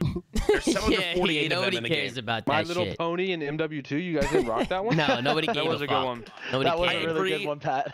I agree that the first event should happen as early as possible in December, but there should also be hype moments leading up to that, just like we've seen with the launch of Halo. We've had these big online tournaments where you already have storylines on the game. You see which players are underperforming versus overperforming. We've already seen breakout people like Lucid is someone that I'm now seeing like, oh my God, this guy's insane. How's he going to do at this LAN event this week? Meanwhile, we've already had multiple times to watch these top teams fight each other and have storylines created like Optic versus Cloud9 and now Sentinels being back in the fray. So I'm hyped for this first LAN event. Mm-hmm. Right now, Vanguard just comes out. If you pull up twitchmetrics.net and you go and you look at arena shooter games, they lose 80 to 90% of their audience within the first 3 weeks of the game launch. Go look at Halo Infinite, go look at Battlefield, go look at Vanguard. Yeah, statistics. Fuck. Keep going. Go look at the Vanguard Twitch metrics, Halo Twitch metrics, and all this stuff. I don't want a BR for Halo because of I don't like the way Halo normally plays. I love playing Halo, but guess what? You go look at where the viewership was 2 weeks ago to now, and if there's not a major tournament going on, then there's less than 10K average viewers on Twitch. And for me, I find that a lot of excitement and a way to tell the health of a game is through the general excitement around watching and being invested in the game. So when you now take your hype of the game that comes out in the first 2 weeks and now nothing is done with it, you can't even have modes that are playable and they don't want pro teams to be able to play together, you immediately just deflate the air of the hype that you have. You lose right interest. Off the bat. Yeah, you just lose interest. Right now, if you're a competitive Call of Duty fan, you quite honestly don't know what you're supposed to look forward to. You just don't know. Right now, if you're like, what am I going to schedule out yet for the league yet? No, it's not. You quite literally don't know what's going to be next. And so, sorry that I just came in here, just kind of took over for a second. No, you're good. It's fantastic, but Jack. It's great. It's insane to think that this game just came out and Vanguard's now been out for a month. And if I'm an Optic fan, if I'm a 100 Thieves fan, if I'm a fan of Atlanta FaZe, I quite literally have no idea when I'm going to be able to watch my own team play together. We got these motherfuckers at a boot camp right now in camo pants. JCap does not look good in camo pants. All right, I'm telling you right now, because we don't have a third game mode. Wait, Jack. We have one. It doesn't fucking work. It doesn't work. Jack, I want to ask you. Here and catching daggers. I want to ask you. You mentioned you don't got to go in detail or anything. You mentioned that you've had multiple convos with the league. How do you personally feel like about how those convos have went? What is your actual outlook on those convos? I'm going to be extremely blunt and honest with you guys, which is the exact way that I approach any phone call that I have with any developer or anything I work with. Look. The success of Vanguard and Warzone directly impacts my business as well. Like, I'm not playing Warzone the last 6 months, so my viewership is down. My videos are down strictly because I can't support what has happened on the game. Like, nothing's been updated in regards to the map, and the anti-cheat is still not here. That I'm like, dude, I gotta move on. I gotta go and do what I need to do for my own mental health. So what I tell them is, look, I'm going to be very blunt and harsh, but I'm going to tell you the constructive criticism in the way you need to hear it. And I've had the discussions around having a team that goes from game to game. That's the competitive team that just works with each different developer and goes on in and can be the ones that is the direct line of communication that has the good relationships with the pro players. And honestly, it would make a world of difference, as well as realizing that, look, these arena multiplayer, let me rephrase, respawn arena shooters, just like Battlefield, Call of Duty, aka Hardpoint, and whatchamacallit, and Halo, they just struggle from a respawn perspective. Hardpoint is a very hard game to watch for new viewers, because why should I care when someone dies 40 times in a game if he dies 3 times in a row? It's 50 times on both cuts. I know. I trust me. I've watched those. I've watched the scrims where 3 players of Atlanta FaZe have 63 kills. So that's why when we do our tournaments, S&D is always the one that keeps the viewership there, because it's a natural storyline that when you look at other games that are search and destroy type rounds, you have Valorant and CS, and those are games that have 20-year plus life cycles, because it's just the most enjoyable to watch. Hitch's tournament he just ran, where everyone's using different weapons, and it's pro sim or whatever the hell it's pro mod. Pro sim, yeah. And pro mod. And that is such a good viewership experience, because there's natural clutch moments, there's natural intense moments, and it's not 12 straight minutes of just bashing your head into a wall. Yeah. The funny thing you say that is that's how I felt about Overwatch. I'm like, bro, I play Overwatch, and when I watch Overwatch, I don't know what the fuck's going on. I think one thing with COD is, and I think this is like a big lesson from the Fortnite competitive scene from PUBG, because I want to like make a full conversation about shooters here. It's like, if you can find that intersection where you're having competitive content and what some people call like competitive entertainment content, like, and find the bisection of that, I think you're hitting a good point. Like, for example, why are CDL franchises not on launch night doing like kickoff S&D content? Why are people having to go to CMG and UMG to play those tournaments? If say, I don't know, Dallas Optic, Texas Optic ran an S&D kickoff tournament, that thing would blow up on Twitch night day of a game launch night, and then you just carry the momentum with other tournaments spread throughout that calendar, building up towards a big Apex moment in December. That's your first event of the season. Like, I think there's a way to kind of ride that train so you even off that fall off a little bit.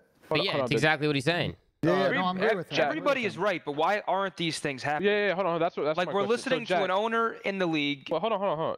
How was Activision's response, Jack? That's kind of where I was going with my question. How do you feel about their reaction? Don't go into specifics, but just my tough thing is this. Look, do I have the title of co-owner for 100 Thieves?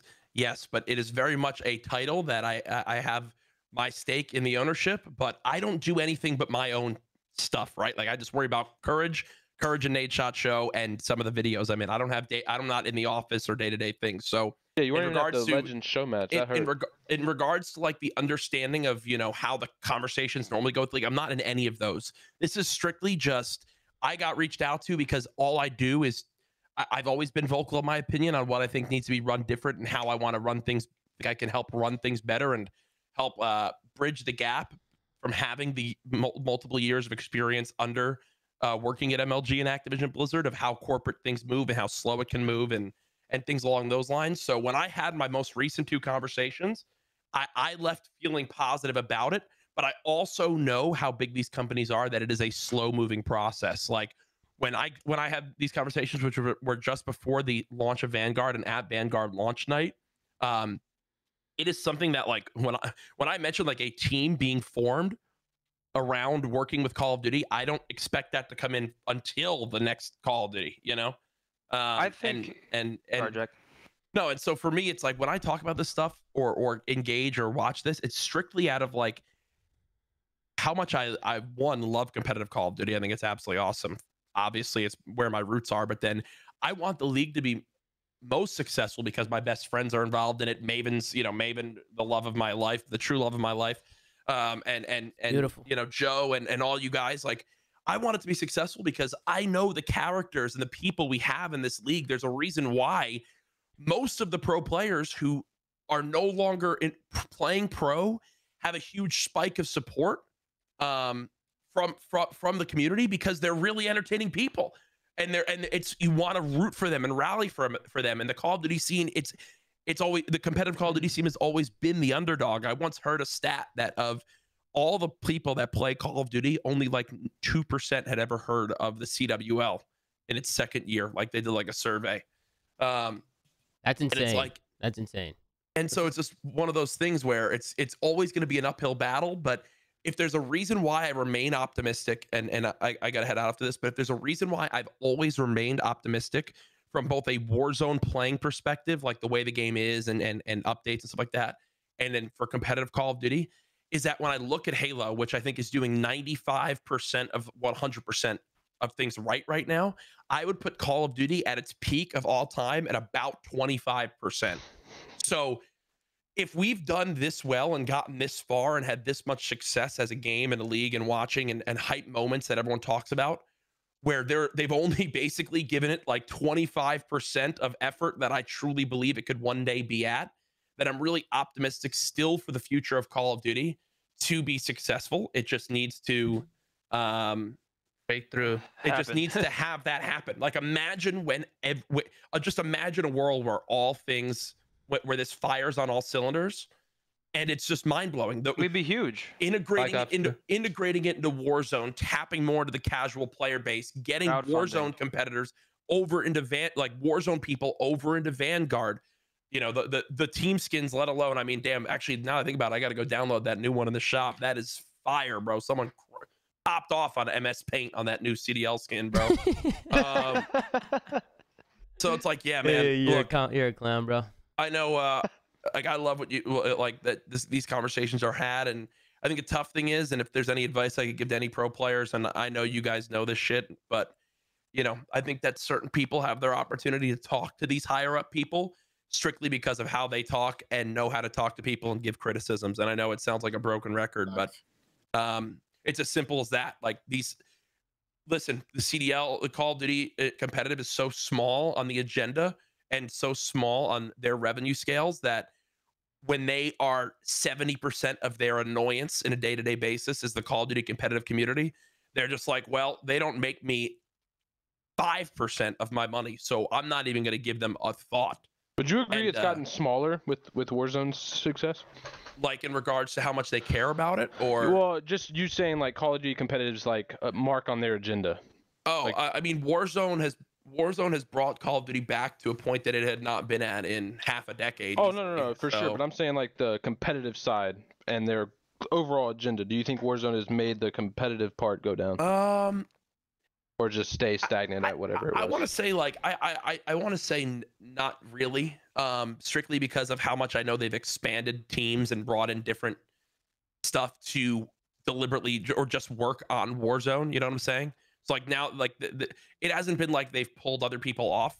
It's been a lot of adding people on that are now dedicated to Warzone. So, I personally don't think it's as much now. You know, what pisses me off is knowing that for the last month, tomorrow it's ironic Caldera releases. The last month has been the biggest chance for multiplayer to make a splash when Warzone is old news. All the Warzone people are playing Vanguard to level up their guns for Warzone. So even if you can now take 5 to 10% of the Warzone player base and make them care about competitive multiplayer, that is hundreds of thousands of people that now the month we just had are just like, all right, Warzone tomorrow. I will never load up Vanguard multiplayer again or watch it again. Unless a new DLC gun comes out, you gotta level up. Yeah, I mean, that's the only time that I ever played as a Warzone person. I didn't like Cold War multiplayer to the point that I didn't even level up a single one of my Cold War weapons in Cold War. I just didn't do it. I just stopped playing Warzone. Yeah. It's frustrating because that was one of the better pub games. No, I mean, I agree with you, but like, I think in order for these things to happen, I think here's one of the big problems. All the owners aren't necessarily endemic to the esport. You said like you're not at the table talking about it. Who do we have? We have Hector, Stroh, who are now on the same side, and we have Nade, who at least have Call of Duty esports history. So everybody's saying the players need to have better conversations or not play, but I think like the rage and the actual conversations need to happen up top. Yeah, they're gonna care about what the $25 million owners say and not what the fuck Method says. I think the biggest thing that could happen is truly all the players genuinely banding together and having a productive, healthy conversation in which you guys take your list of most important things and put them together in an easily digestible list. And then knowing who your higher ups are in each of your franchise teams, you then go and present it to them as a full on unit. Like all the players are working together. It's just like, here's what we think is needed for the health of the game. And here's why. And it's kind of like what the Challenger scene just did with their first two events, or the first two online tournaments. I don't know how the community thought about that, but genuinely coming together, proving why you think it would be healthy to the game. And I know it might sound obvious to you, but to others, it just for some reason isn't. And then you guys present it to your leadership people, and then the leadership people, after hearing from every single player in the league as a cohesive unit, you can't fight fire. You can't fight corporations with tweets like that. And these high up people, you need to use the structure that's in place.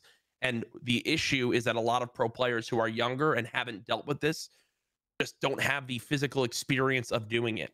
So that's facts. And Tom knows this. In Black Ops 4, there was a document that was sent out to developers earlier in the year. And I was hearing a lot of players complain about it. And I took the initiative and ghost wrote it on behalf of the pros, got feedback, and it was sent off. And there's actually some constructive things made change from the document. Was there? Yeah. That's Treyarch and Matt, though. So would. Yeah, that was also different. I think that's a very, very big thing to bring up. Is certain studios don't have high enough figures in game design that care about the esports side. We get lucky we get one or two when we get them, but we're on a yearly cycle where that could change, right? We could go from having, Treyarch, who I know there's notable people at that studio that actually very much so care about the esports version of their game and the competitive side and the progression and what that means. And then you game ends, you go to next year and you get another studio whose competitive agenda is so far down the priority list where it's almost like doing the opposite for competitive. And I think that's the biggest issue and biggest drawback is you're going on a yearly cycle where not only are you switching games, which is a hindrance in its own right, but you're also dealing with different devs who have different opinions and goals for their game specifically when it comes to competitive. And I think that's something that's my problem is like. My question is why? Like, why do players need to band together and write a document to then give to Activision to say, hey, you guys should hire a team that works with each developer? Why is that not something that they want to make the product better? Why do I have to do that? Zen, I don't want to. No. Can I take this one? Yeah, sorry, Pat. Zen, that's how it works in almost every profession. Like, you need to have like in order to get major changes in most situations, you need to come to the table with a written piece or an email or a presentation or a deck, whatever form it is, and then discuss what's in that document. It's the best way to collect your thoughts, provide evidence, provide your feedback that can be referenced for those conversations. I agree with what was said by Jack. It is very hard for the developers to see all of these tweets and points because they're not really sure what is the collection of the thoughts there. When you put it all in a document or a presentation, it makes it easy to kickstart that conversation. It's what I helped try to do in Black Ops 4 with Maddox, and we actually were able to, early on in the game, I don't know if you guys remember the state of where that rule set was when that game launched. It wasn't that great. There was a lot of BS going on. The map set wasn't great. That feedback was collected, and Maddox helped get a lot of changes through at that time. Well, let's get back onto Vanguard now, bro, because Jack came in and just spit the shit, bro. So shout out to Jack for hard to top that one. Shout out to Jack for coming on. Guest of the year right there. I want to also highlight something you said about having a team that goes from dev to dev. I don't want to say I'm right here because I could definitely be wrong, but I'm pretty sure that could just be rejected from a dev, right? Like I think let's say Treyarch was like, yeah, sure, we're all for an advisory team coming in and working on the competitive side and doing feedback and going like that. But then we go to a new game. I'm pretty sure Infinity Ward could just be like, no, we're not interested. They obviously wouldn't say it that way. I don't think they can do that. Can they actually? Activision is the fucking... No. We know that's a disconnect because wasn't Activision pissed that fucking MW didn't have Hardpoint? I'm pretty sure, Zen, that is Devs do whatever the fuck they want. Works. On their game, that's how it works. Yeah, I'm pretty sure it is. I agree. I could be wrong, and so I want to state that as a disclaimer, but I'm pretty positive that's how it works. So I mean, I don't know the actual like nitty-gritty how that works. In my mind, I find it very hard to believe that if the right person from Activision walks into the right room and says, we need this, that it won't get done. Then Black Ops 4 changes to 5v5 just so MW can just go back to 6v6 pubs. Those fools do it. Devs do whatever the fuck they want. The biggest issue for me with Activision is that we don't know what they do because they never tell us, and so the biggest so all we can assume is they don't know what the fuck they're doing. And if they do know what we're doing, if they do know what they're doing, at least tell us. Yeah, like, I agree with your tweet. It went from 5v5 to 5v5, then back to 4v4. Sometimes we have domination, sometimes we have control, sometimes we have CTF, sometimes it's squad spawn, sometimes it's real. Sometimes we don't have a third mode. Like what the fuck? Like what are we supposed to think? It drives me fucking crazy. I'm pretty sure devs have like they have the power for their specific. All Activision asks is, listen, have a game that is gonna come out in November or fucking October that one time, and that's it. Y'all can do whatever the fuck y'all want. No, I feel like this conversation is never gonna go anywhere. Bro. Am I like the only one who thinks that way? Yeah, ever. I mean, Doug, it's never. 2014. Well, I feel like this whole thing. I mean, this conversation is more. I mean, this it's nice. Listen, it's had the nice this conversation on a public platform that I know that people from in that space watch. So hopefully, you know. You thought you were gonna leave out here, Doug, with a productive conversation that had a solution? I thought we were going to talk about Vanguard. I just think. But we are. That's what I keep trying to talk to. I mean, talk about. Like, what are we going to talk about? Besides for the game being broken, on the game and say what they could have done better. Wait, hold on. I think Jack's point is the most important. Talk about Vanguard is what happened to in the beta. There was a setting where you could disable all of That's still not. That can be re-implemented. The reason why it may make the game worse. Because Doug thinks there's still a lot of hope here with the game. Isn't that right, Doug? The game is a fun. Hold on. I will say, because there's still hope here they can fix some of it. The gunplay is fun. I enjoy playing the game. Obviously, fundamentally, it is not one of the best CODs we've ever had. You think the gunplay is good? Lame. I think the gunplay is good in the game. I enjoy it. I don't know. I mean, that's my opinion. The bloom needs to go, bro. That bloom shit. Yeah, but I mean, like, I don't know. I think Jack's point is the most important. It's like all the frustration comes from a good place where we all know the potential of our esport. Like, Jack hit the nail on the head. We've operated in our best years, probably, let's say 25, 30%. If we got everything right one year, like who doesn't know Call of Duty? Like our game could truly be huge, but it's like a helpless feeling from a player perspective and a fan perspective to know that like it's just not being done. And if everything happened, we could take off. I think the frustrating thing is look at like Overwatch, right? One of the issues they have right now is that most of the players are not from the West, and they have a marketing problem, speaking to their audience about why they should care about these players. Call of Duty does not have that problem. The teams and the players have distinct and developed personalities. I think we all agree the frustration is if you could just nail the league in the format, it's going to go supersonic. We just need to get to that point. Has Overwatch 2 came out? It has not come out yet. Okay. Things garbage. Is that, so, that's what I was going to say. Is that like projected to be like a big game-changing thing for Overwatch? No. Oh, okay. Wait, so am I the only person in this call who actually enjoys playing Vanguard every day? I have fun because like all I'm hearing in my ears is the same repetitive things over and over and over and over and over again, and I see it every day when I look at Twitter. I see it everywhere I go, and I'm like, yo, like. Why can't we just instead of saying that, what are you enjoying about Vanguard? Yeah, having fun and the game being fundamentally a good game are like two different things. I think there's a lot of things I think you're just having fun competing because you're back in challengers with a solid team that you haven't had in 2 years. I don't think you're. I think you're blinded by the fact that you're competing again with a solid squad and you're able to actually scrim and get on and not get like shit on because you just are in the cycle. I think that's where you're having fun, but I don't think you're physically enjoying the game to the game sense of it being a competitive title with good mechanics, with good gunplay, with good maps, with good modes. I don't think that's fun. I don't think you're having fun there. I think you're having fun. Do you want to ask me? You could ask me instead of assuming. No, that's what I'm saying. I'm letting you know what I think, and then I want you to reply.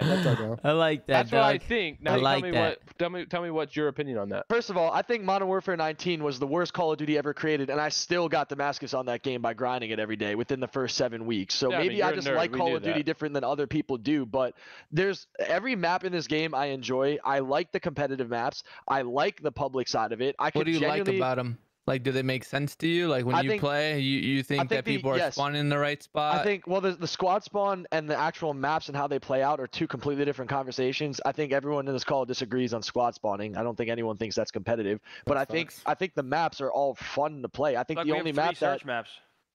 We have 4. Are they fun to play? Are they fun to play, or are they actually good maps, Doug? I think both. I think Berlin is a really good map. I think that map gets way too much hate. Berlin's honestly. not bad. I think Tuscan is the best map in this game. I think Tuscan's a great map. You think that's a good hardpoint map? Tuscan or Berlin? Yeah. Tuscan? Yes, absolutely I do. Okay. All right. I think Tuscan's a great map. I think Berlin's a great map. I think Gavutu is super wide open, but that's the worst map I've ever played in. I think So let me ask you this, Doug. You enjoy spawning into P5 Tuscan?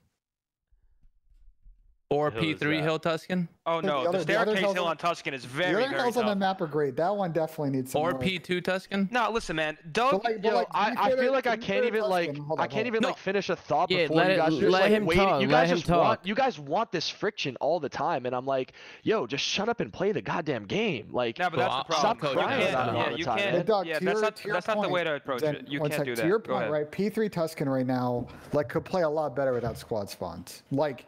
That hill is a clusterfuck because you have no idea if he's going to spawn on your long route, and you now need to watch them all pinch around the back, or if they're flooding front. Wait, hold on, Good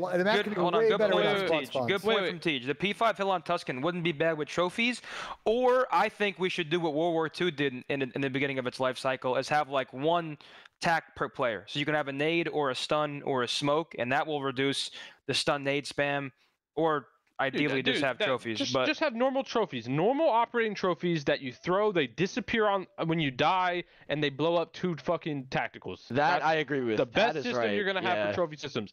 Stop this fucking trophy system that you sit down and it's on the map for 2 minutes and it destroys anything in its path.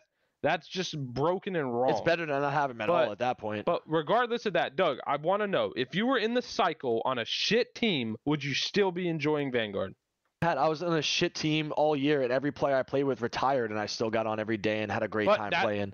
You got on and had a great time. You're telling the truth. Pat, you could watch the streams. I was literally getting fucking fried playing with trash cans that retired the entire year. Like I was sick of it. I hated it. And I still got on and played the game every day. Okay, but we're not talking about playing the game. We're talking about fun. I mean, winning is fun. Losing is not fun. That's going to be anything in life. If you're winning, you're going to have a great time. That's why I'm saying. That's why you're saying you're blind to it. I'm thinking that my opinion is that you're having a good time because you're on a good team again and you're enjoying this moment. You're enjoying having a great opportunity to play in challengers on a solid team and work your way back up the ladder and get more respect back on your name. 150K champ. Shout out TST for the tournament. Thank you, Davis. Thank you, Winnie.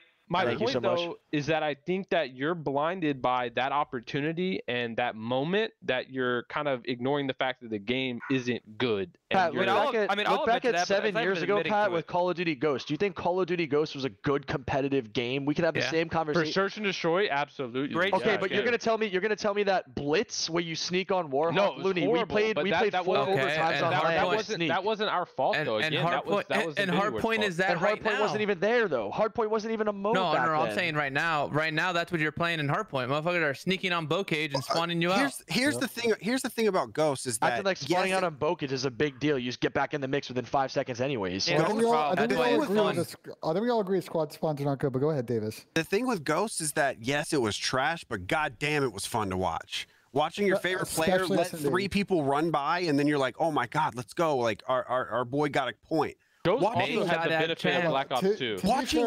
Watching 8 people bomb rush a hill over and over and over until 6 out of the 8 players have 50 kills. That shit is going to be hell to watch. It's not digestible. Even as the timer runs out 80% of pro hardpoints and Bocage. And I don't play. Hold on. Let me say this. And I don't play. I would love to know how this game. Well, I guess you couldn't because there's no way to break down the wall. But you can disable tack sprinting in the settings, like not auto tack, like actual tack sprinting in the settings. And I think that would limit because I think one of the biggest issues with this game is you spawn in and you're in an engagement in less than 3 seconds. In Search, in Hardpoint, everything. You literally spawn in and you're in an engagement, no matter what map or mode you're playing. So I think from like the digestible viewer perspective, if you just eliminate squad spawn off the bat, or not squad spawn, sorry, tack sprint off the bat from the you just had normal sprint behavior, I think this game would visually be way more digestible and probably play way better. That's a good point. Alec has put. I think this is the most respawn delay we've had in a hardpoint, and it still plays that ridiculously fast. We're on 3.5. And I also want to say, if you have to have respawn delay in Hardpoint, the mode is bad for the game. I want to bring up Dan's point. I've watched quite a few scrims over the last couple of weeks, and I have never seen a map so early near like Bocage, where we are just having games where people aren't getting the 250. It's really ending on time. That's why I think that would be the one map that would go if a new map comes in. That would be the map that gets replaced because of that. But I still think it's a fun map, and I still think it's one of the maps that we're all going to look back after Vanguard's over, and that'll be like the one map that we all think about from this year is Bocage. Maybe, all right. Maybe. I'm not gonna, that's just opinion, so I'm not gonna disagree with that. You're telling me that's not gonna be the map that sticks in your head from Vanguard? Is Bocage? No, it might, because of how bad it is. Because of how bad it is. Everyone's gonna remember Bocage. Wait, Doug, I'm with you. I'll never forget Bocage. Yeah. Never. Wait. I'll never forget Bocage. How you pronounce it, the way it plays, the way it looks. Abizi has a great point, bro. There's only 4 maps. It's not like you can forget one of them. We've had other years where the launch maps also haven't been good. Like, that's why I understand that you're having. Oh, my bad. Go ahead. No, I'm just saying that's why I agree with Pat. Maps. Where like spawning in that map is fun. I play them out with my team to warm up 3v3. The map's fun. AW was fucking fun. When you get into constant gunfights as Call of Duty professionals, you're gonna have fun. You know what I'm saying? Like, that's why I don't blame Doug for saying that he's having fun. Like, of course, when you're winning maps, you're fucking, especially in squad spawns. Like, if you're an AR or whatever and you're spawn killing people, that's fun. But that doesn't mean it's a competitive Call of Duty. Like, that's the thing. Doug. Like, I know people are bitching, I think but that's it's just the one map. That's the one map out of the 4 that we have. I think all the other. I mean, even with Bocage, it's way too like you gotta. I don't want to say you got to make the respawn delay 5 seconds. You kind of just have to take the loss and play with it. Just for Bokich, right? Just for Bokich, make the respawn I'm 5. genuinely curious. If you disable tag sprint, I can't do that. Is there no way to get through those walls? I don't think so. You can punch them. You can punch them, but it takes like 7 punches. Well, you know, punch bullshit. them. Yeah, you got. No. Actually, you know what, Pat? You know what, Pat? You can get through those walls, but it's GA gammon bombs. Oh, okay. That's the only way. What about the green fucking goblin? You know what? Wait, hold on. You know what would be a good actual fix is you get rid of all those like wooden fucking things. You leave the windows and the doors, but you get rid of all the wooden fucking walls that you have to actually break through. The juggernaut walls. Yeah, you get through all of those. Kool-Aid Man walls. And you leave the windows and the doors. Or make them one punch. Yeah, I'm pretty sure. Don't quote me on this. A knife does a good job, also. By the way, of destroying those.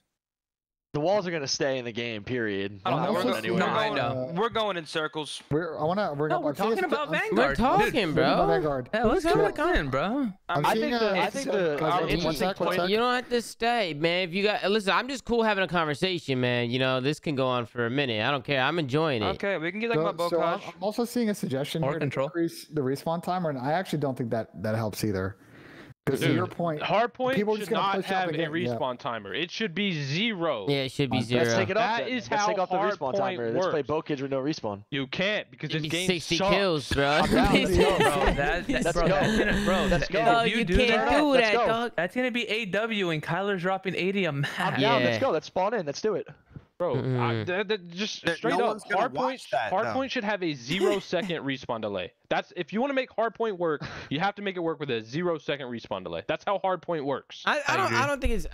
Listen, core like to its core. If like the maps and things work, that's that's how it should be. But realistically, bro, people just need to start GAing things. Like we need to be back on our GA happy thing, bro.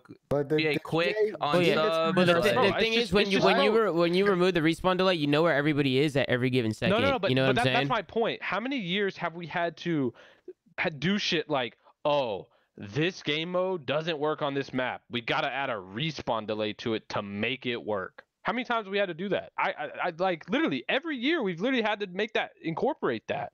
To fix shit that is, oh, the spawns aren't correct. We got to add a respawn delay to fix that problem. Yeah. Instead of, it's not really fixing the problem. It's just slowing it down. So you know what I'm saying? It's just slowing it down to hope something changes. Yeah. To negate it. Yeah. Yeah, just to try and help it. You know. But other than that, like, it's not really doing anything. Do we all like search and destroy? Yes or no? Yeah, in this game, I haven't played it enough. Wait, hold on. No, but Doug, there's way too many spots where you can look through walls, and the sound horn really needs to stop. Like the diffuse and plant, how you can hear that shit from a mile away. Yeah, I think S&D is terrible right now. Dropping the if you kill the bomb guy, right? You can just go sit in a corner and say, the enemy has picked up the bomb. Like, yeah. It's dumb, bro. Because you don't need it's just a lot of skill that you need to have to play that game mode just gets wiped out the water. Like, you know what I'm saying? Like, bro, I could play with my 10-year-old little cousin and be like, hey, hide in a bush. Bro, I know when he's going to grab the bomb. Like, yo, we have bomb down. Just go sit in a corner. We'll let you know when he grabs it. Is it still enjoyable to watch from a viewer standpoint? Like, there's two different conversations. Well, yeah, here. One but they is the have competitive to fix integrity, it, you know? And one is it enjoyable to watch from a viewer standpoint. No, listen. Right now, respawn is not enjoyable to watch. Yeah, I don't think it is either. At all. Well, respawn is also one mode, so yeah. Right. Well, I mean, we're not going to talk about that fucking control. That's another conversation. Control. So if we were to play in a tournament this weekend, would you guys enjoy watching Search and Destroy and Hardpoint? Hell no. I would enjoy watching it. I think they no shirt talk some shit.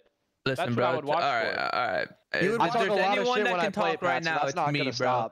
I watch Call of Duty now every fucking day. That shit is not enjoyable, bro. No, I mean, dude, I tried to do a sub games yesterday. My chat knows, whoever was in here. I stopped after 2 maps. Said, dude, I can't do this. The Codcaster doesn't even work. The Codcaster is bugged. Bro, have you guys noticed that? Codcasters gives like the game gives Codcaster scan like every other game, but not players.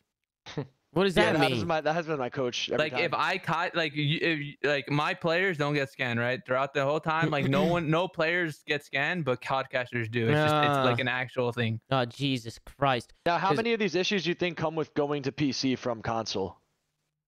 I mean, scan is obviously scan and repair PC. and all these other issues that come with it, and anti-cheats. Client on launch has usually always had bugs, and they usually fix it by the first title update. This is again another problem. And repair has been a thing for a year. Development resources and we've had season 1 their title update. To be fair too, but go ahead. Season 1's the title update, right? Has it already launched?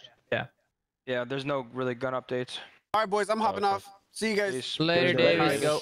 But that's another thing that Brian Saint pointed out too. That is actually very surprising that there wasn't a single weapon the shotgun didn't get update in the You know why though, right? Oh, I know why. It's perfectly balanced for Caldera. But my point is like that. I want to see how it works there first. That is literally like in every title that I've ever played competitively. That first title update is like it usually has everything. Not everything. That's why there was no reason to play like scrim or play like to Clay's point. Like, bro, by the time you actually even play something in January, you're playing a new title. Bro, think about this. I call flack for this. We went to that Modern Warfare playthrough, right? And we were told that the game was gonna change so fucking much. I remember that. There was so flags were many, changing. bro. The objectives were moving. The spawns were changing. The hills were changing. Like 12 the guns points on the map, right? Yeah, the guns were changing. Everything was changing in the first title update. So I told my team this. I relayed this information. I'm like, yeah, there's really not much point to scrim, which is what fucking every team is doing now, almost. By the way, and this was happening in Modern Warfare. I don't know what you're talking about. Everyone's scrimming, Pat. Yeah, everyone's scrimming, Pat. Bro, the only team that's not scrimming is LA Thieves because of Sam. New York had just talked about it. New York played a couple. But hardly.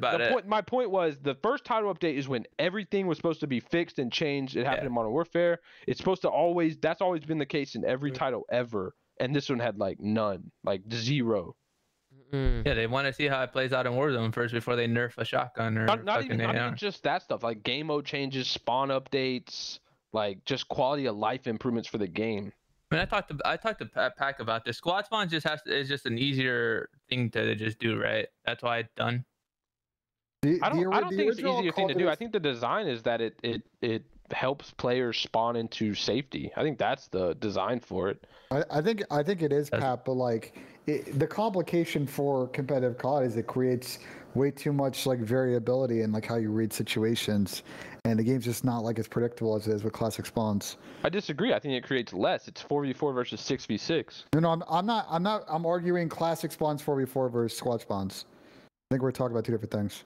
Wait, sorry, say that again. I was trying to agree with your point that like from my perspective, I get kind of the understanding and the thought process on their side from a casual perspective why they're looking at or maybe enabled squad spawns, but from the competitive side, it makes that game and that thought process so much more difficult because it's hard to read situations. They're not as predictable because in a traditional COD you understand the diagonals and how spawn priority works. In squad spawns, all that goes pretty much out the window. Oh yeah. Well, you have quadrants and you have to read quadrant spawns. That's basically it, but it's pretty simple.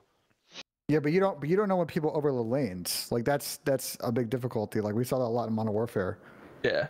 It creates a lot of chaos and just you just kind of hit stuff as a team and it can just work even if it doesn't. And I think Avizi put in the chat, and I've noticed obviously, like I said, I sit in Codcaster, that some hills still have quote unquote like traditional like spawns where like there will be a spawn out even though someone is still alive and it doesn't act as squad spawn. So that to like Ben's point, that makes those situations a lot like less predictable. Again, P3 Tuscan as a hill could be so great with traditional spawns. It could be a hill that you can really hold out and push, and instead, like, now you're just like, I don't know if the whole team's just coming around the back. Sorry, is that the one where the fountain in the back? Yeah. Yeah. If you pinch that hill, you make it so you spawn them in hill. So, yeah, you're not supposed to be pinching that hill. Obviously, if you pinch it correctly, but a lot of the time, like, if you're blocking those two spawns, they just spawn in the back. Yeah, that's what I was about to say. Even if you block now, it will still give them another safety spawn. No, it spawns them in hell, Pat. That's the safety spawn. Yeah, that's what so is the whole complaints, because I agree with the seeing people through walls and search, the silent plants, Tommy, 100%. That's super, super corny that you could sound horror plant and it diffuse. Dan, I think the worst, honestly, is the picking up the bomb, because if you know bomb's down, like, dude, people think, oh, it's Sensory's taking bomb. Psych, I'm having Proto take the bomb 50% of the time. I ain't taking it every time. But then you can press start and see the bomb glitch. You can see the bomb, yeah. So, like, those things, I agree. All those things should be addressed. They should be fixed. Also, the other huge issue is the damage mags. Those need to be a setting where it's literally taken off when you put on CDL rules. Same with auto attack sprint as well, because 50% of challengers are still using ATS. Or Vital. I exposed 6 players using ATS yesterday. 6. That's 6 of them were using yesterday. And it's like, I'm the only one who's vouching for this. But the other thing that I want to say, so squad spawning, is it the maps that you guys don't like, or is it the fact that you could squad spawn and then have these crazy spawns, or is it the actual map designs? It's both, but the map designs is serious though. Yeah, no, listen. Okay, but Doug, so here's the problem. The game is fun, and like you, I've been enjoying having fun because I've been playing well. My team's been playing well, so it's fun to competitively to compete and play well. Like it's just a fun feeling. Yeah, I think that's the problem. Is you look at like a Tuscan Search and Destroy, and like Alec was saying in the chat earlier, you get to the bomb site within 8 seconds, and it's just one-dimensional. It's the same thing. Every single round. You double naded, you nade smoke, you hit through P5, hit a pinch, smoke mid, hit through mid. The thing is, like, yeah, that's true, 100% true, Doug. There's obviously counters to it, but it's just like that's that shouldn't also be making a thing. it worse for visibility for someone watching, bro. How am I getting to a bomb without you knowing I'm there? You know what I'm saying? Wait, Tommy, that's what we did at that show match. Remember, we would just run up mid alley and go to bomb. Yeah, and they it was wouldn't free. even know we're there. Free licks, man. It was easy. We beat them to the site before they even got there. With, Me and Pat were built differently in that tournament, bro. We were built differently there. Yeah, we were. Man, we just adapted. And speaking of that tournament, I'm pissed off. Porter said he was coming on. This guy pussied out. He dodged. Did you guys see Sim's tweet? He just put it. I'm gonna watch this right now. Let me see this.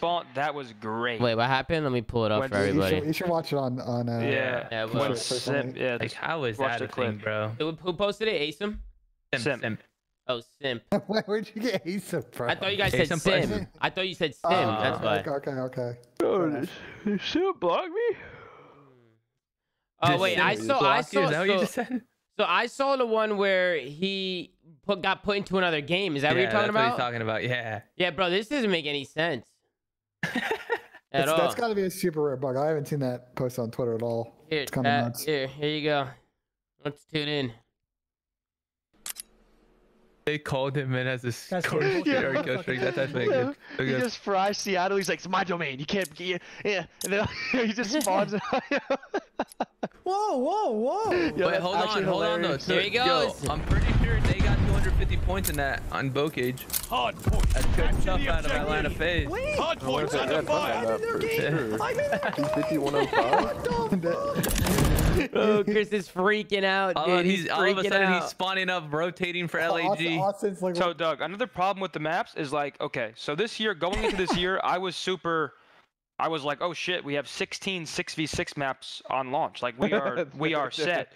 They're and hybrid. Now in a best of 5 search and destroy chow, we play 3 maps and then we replay 2 of those 3 maps in the S&D chow because there just isn't enough competitively viable maps. Of those 16, Zinni, that there's 16 maps that can be played 6v6, but they're also 12v12 maps as well. They're like hybrid. Because of pacing. Well, the thing is the way you search up pubs now is also different. Yeah, what I'm saying is those maps are designed. They said they're 6v6 maps, but they're designed in ways they're also 12v12. When you say S&D, we have 4 S&Ds right now. No. What's the 4th? What do you have? I have Tuscan, Berlin, Bokage, and Oasis. I mean, Oasis isn't really being.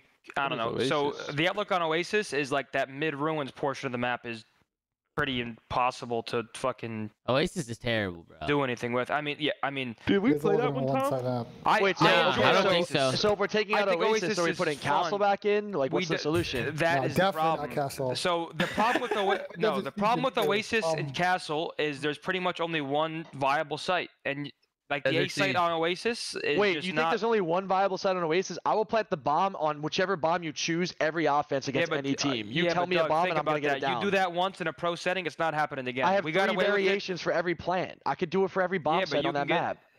Listen, I can give you a setup right now that'll kill you every single time off that bomb, and there's nothing you can do about it. Listen, boys, we don't. We're gonna try to kill me off Oasis 5-5, and then I first blooded you and planted the bomb to knock you guys out, and then the next weekend we play with each other and won the whole thing, Zin. No, on Oasis. Listen, that's despite the point. What I'm saying is, I'll give you the setup. If you have a guy back A just shooting through smoke, and then a guy behind that ruins area wall banging bomb, you're never ever planting the bomb. I hope we play you in the cup. I will plant the bomb on you A every single time on Oasis and First Blood. I'm gonna quote that. I'm gonna quote that. Okay. Oh shit. I'll just be like, yo, I know where Zin's gonna be. I'm gonna kill him and plant it every time. Good luck. You guys are like, fucking I know what idiots, you're gonna do. I know what you're gonna do. Listen, besides for that, listen, I don't think there's anything else we need to say besides us just going in circles here. Control. I think, oh yeah, we do have to talk about Control. Never mind. Let's keep it going. Control.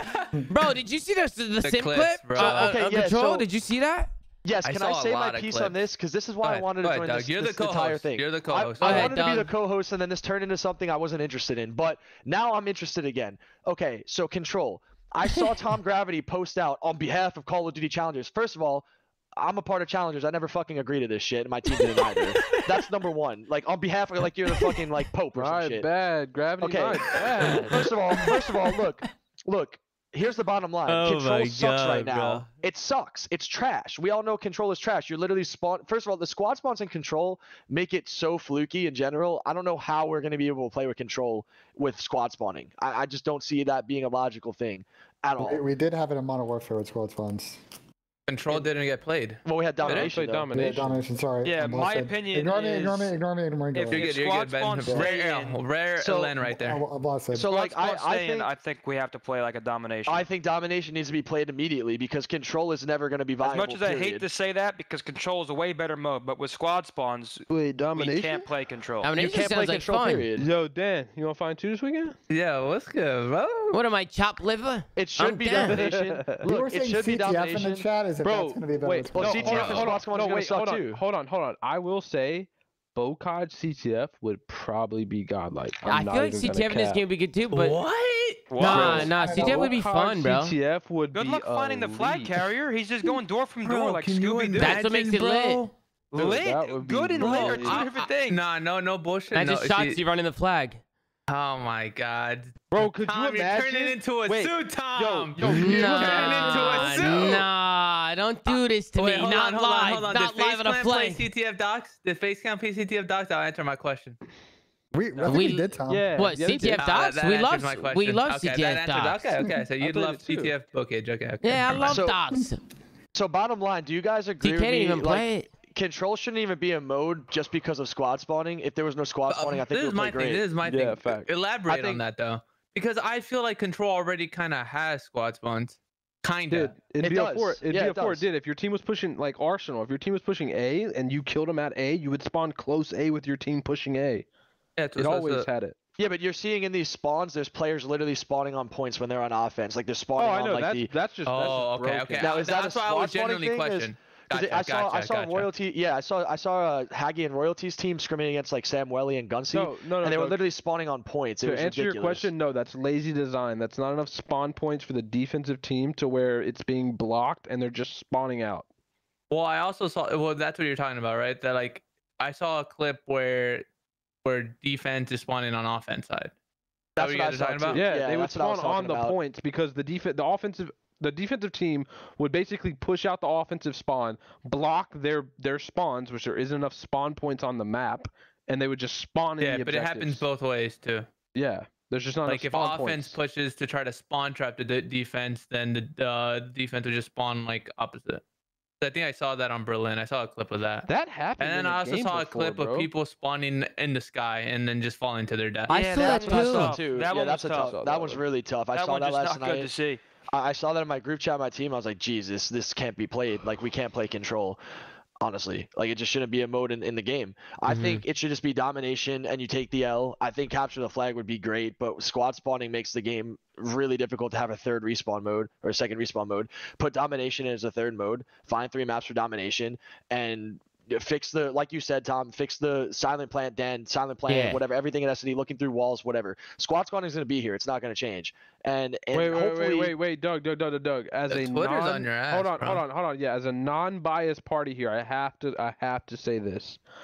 I have been told the entire AM chat just lost full currently because you said that you had no part in the message to the devs about pushing the cutback, but your own teammates, who are also in the chat, by the way, are calling you faded and completely disagree with what you said, and that you were completely you're breaking up a team. You're saying not teammates? No.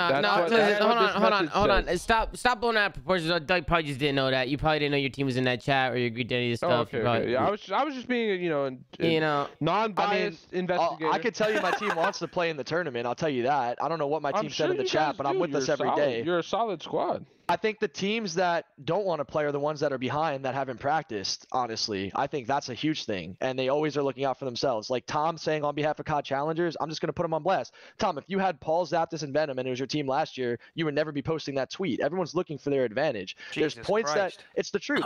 There's points that could be made. Yes, control is unplayable, 100%. Play hardpoint S&D, hardpoint S&D. Of course, I'll let you finish. Challengers is a guinea pig system. It's a farm system for the COD League. For them to look at Challengers and say, okay, these maps and modes work, these maps and modes don't work. I think it's also off base here. Reading a little bit into that, but it's the truth. Like the I league think looks you're at off base Challengers because you are legitimately the Hold on, only let Doug Challengers finish. player. Doug, Well, no, well, hold on, no. Continue with his rant. Ignore the last thing you said. Just keep going. Okay. You were mid sentence. Ignore the Challengers guinea pig shit and keep going. I think that we should be playing hardpoint search and destroy, hardpoint search and destroy, and I think domination should be the third game mode, and make it as simple as that, just like in Modern Warfare 19. You're saying for this weekend's cup? No, for this weekend's cup, it should be hardpoint search and destroy, hardpoint search and destroy. If we agree that S&D is the better game mode, why are we not playing 4 S&Ds? We could play 4 S&Ds. Oh, sorry, 3 S&Ds. My bad. We could.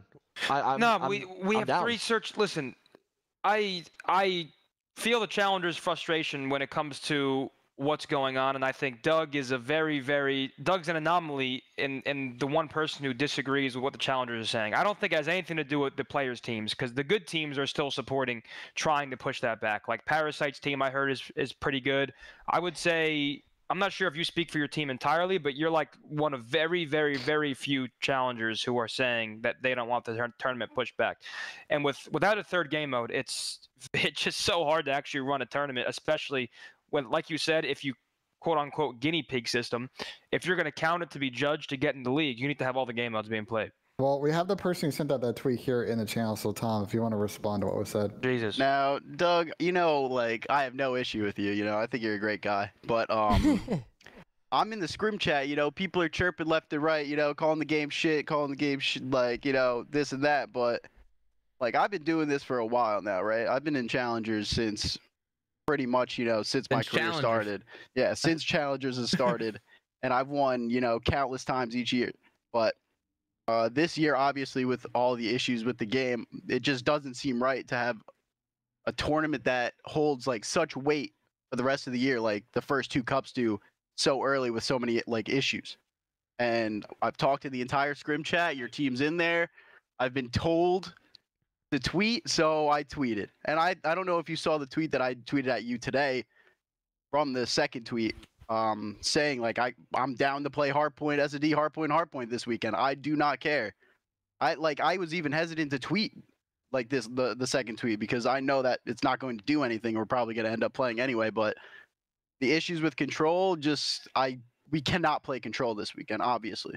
You're right. Unless like in this next upcoming patch it's just completely fixed. But I feel like I obviously have a pretty decent, credibility within, the Challenger sphere. And your team is, represented in this chat. Zinx, I'm pretty sure, is the operator and owner of the fucking chat. So the backline. He's trying to chill with those responsibilities. He doesn't want to have all that. Get Doug in the chat, guys. Let's get Doug in the chat. I'm cool with having Doug in the chat. I do not want that. I don't want that responsibility. You don't want in there? No, see, I was the same. Yeah, I was the same way when I was competing. I never wanted to be in those chats because it was just a clusterfuck. That chat, is, though, if you're in like, that chat, you lose like 20% of your brain. Like you're just making yourself be miserable just by reading that, dude. I go in there for scrims. The thing for me though is like, why don't you want the cups like pushed back with other challengers, Doug? The reason I don't want the cups pushed back. It's not them complaining or whining or fucking being soft. I think he thinks his team's ahead. I think that's the reason. If it's truly like a challengers and like a path to pro and stuff like that, like, and you want to show like that you guys are nasty and should be next up, like you should be wanting to do that on a polished game, not like some unpolished. I'm looking at it like why did I get invited to this chat? Why the fuck am I in here? Let Pat respond. Go ahead. Oh, sorry. I'll let Doug respond. Look, the way I see it, man, and you guys could hate me all you want. I really don't give a fuck, honestly. First of all, that's number one. I couldn't give a fuck less if anyone hates me. If you guys couldn't tell, because I'm so blunt. But Obviously, like that, Tom, what you say, I agree with what you say, and I respect you. You are credible. You are the one player in Challengers who truly deserves a chance in the league. 100%. I appreciate that. You've won, of course, you've won more than just about damn near. I don't know what your like accolades are, but I think you might be the most winningest player, if not like top 3. So you should have had a chance in the league at this point. It's the truth. So I agree with a lot of the points you say, but I think a lot of the players and Challengers are just in this mindset of looking at the absolute worst case scenario for everything all the time. It's super negative. And yeah, like idealistically, pushing the cups back and waiting for the game to be polished would be amazing, right? But I agree. we can't trust the developers clearly, because we just had like a 3-hour rant on how the developers aren't supporting the game that we should think that they should be supporting it. So I think it's just a matter of dealing with it, because that's what we're accustomed to, and we can't change the fact that they're not giving the support to the game that we've tried to get for the last, Pat, how long has it been? How many over a decade, Pat? Like since what? How long has it been since we've been complaining? I remember when we were 15 years old going to amusement parks with the mod, talking about how we wish we had certain things in the game. I'm now 27. I could have a family, and we're still talking about the same shit. Like, at what point do we just say, dude? I gave up. Yeah, there's like certain things like, dude, Tom, That's control can't be played. He just wants to fucking, you know. But what are we going to do? We're just going to wait and hope that they're going to fix the game for us? Or are we just going to go out and play the game? I mean, obviously you can hope that they're going to fix the game. I mean, we're hoping for a developer that hasn't showed us communication to fix something and just not knowing when it's going to be fixed. And I agree. It's just like the only thing is I feel that, you know, the competitive rule set could be more polished, you know? That, and there's still no anti-cheat. Like, that is, like, I feel like the biggest issue for these cups. People like, can cheat. We had that last year, People can cheat. Hold on. Yeah, and that's people can use Vital and cheating the entire year. No, okay, but what I'm saying is people. I'm not talking about like anti-cheat and wall hacking. People can legitimately use banned items that aren't yet banned in game and get away with it, because there's no way to know if someone's using Vital or Frenzy or whatever the attachments are. That's, in my opinion, one of the biggest problems. Until those are restricted in game, or there's a way to know. I mean, no, ATS isn't as big as a problem as these things. I agree. Okay, I agree with you. I agree with the sentiment of pushing it back, just because I would have to assume that these restricted items will at some point hopefully soon be restricted. But I mean, you're right. Who the fuck actually knows? But I am optimistic. From what I've seen a lot too is people had plans around the initial schedule to go home or to do this, to do that. Yeah, you guys changes shit too. You guys realize Christmas is coming up too, right? That's like a 2-week break for these studios. Well, I feel bad for players like Hixie. So Hixie is Toronto sub, and he has to now stay. Well, that's what I'm saying. That's why, like, I don't understand why it just. It should just start after the holidays. Yeah, after the holidays. Yeah, I don't understand how that's such a problem. If we had a developer come out and say, like, publicly, wherever it is, like, hey, listen, we understand there's issues with our game, we have to get these things fixed. There's a list, like, I mean, there's a pretty big list of bugs, right? Like, there's just bugs that just shouldn't be there. Another point is, Doug, sorry, I didn't mean to cut you off, but like, we were just talking about how we need like things to show off in the lifestyle, like multiplayer.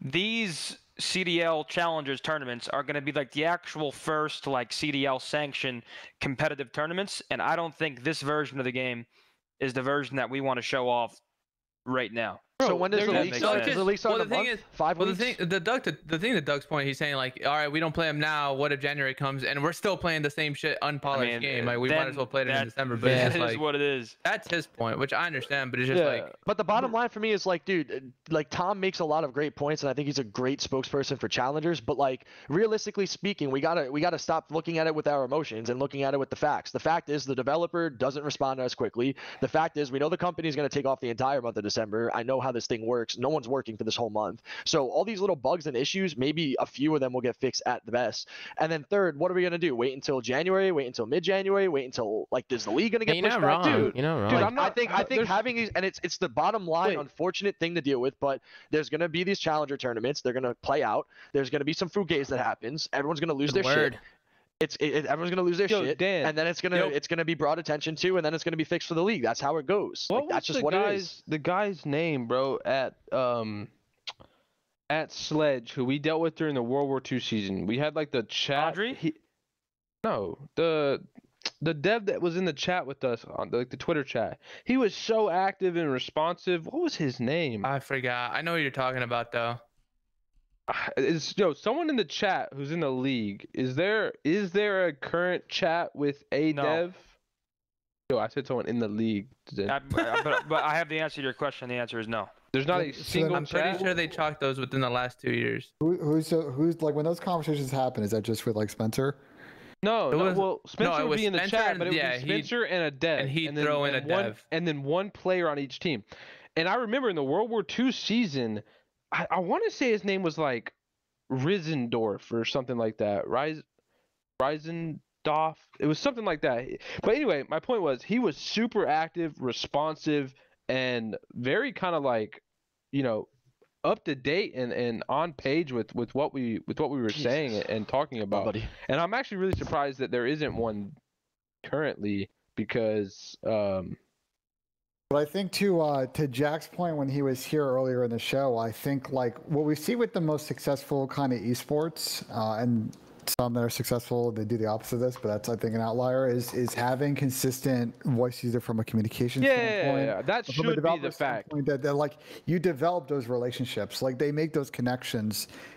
And know how to help prioritize the feedback that you guys are sending, and you're coming and say, "Hey, this thing's wrong. Here's a fix." They'll go and now you've given them the ammo to go in and make internal changes like that. That communication at two-way comms, it seems like it's not happening here. I'm pretty sure the chat we had in Black Ops 4 wasn't even Matt. It was even someone else too. Yeah, it was. That guy's a good guy too. But I'm talking about for World War II. Yeah, I don't remember the World War II guy. Schofield? Oh, I found him. I'm not gonna say his name on the stream, but I'll DM it to you. And Zen. I'm in the Challengers chat now. I don't know how the fuck I ended up. Good luck, Tom. I don't know how I ended up in here. I don't know. That's some good entertainment. That provides I literally some good typed reads. in here. I typed in here. I said, "Yo, what the fuck am I doing in here? What the fuck's going on?" And y'all just start spamming, laugh my ass off. Yo, like, check your DM. Yeah, I just peeped. Yeah, that's him. I didn't even know this was like a thing. Let me see. Who's this? Do you guys remember him? Oh, it might have been attached. I don't know this guy. This guy. Yeah, it probably was attached. It was your team's rep, but yeah, no, he did a great job during World War II of like if he found a small bug or an issue or a weird spawn point, he would want the clip and he addressed them pretty fast. But I'm actually really surprised that that there isn't that now. Don't you think, Pat? And going back to this, I'm sorry to cut you off, Ben, real quick, but no, let me go first, real quick. Go ahead. Wasn't Ray also working for Sledge at that time too? It was the end point. He had I think just yeah. He helped obviously worked on the game, but I think during the year he was kind of in the transition phase out.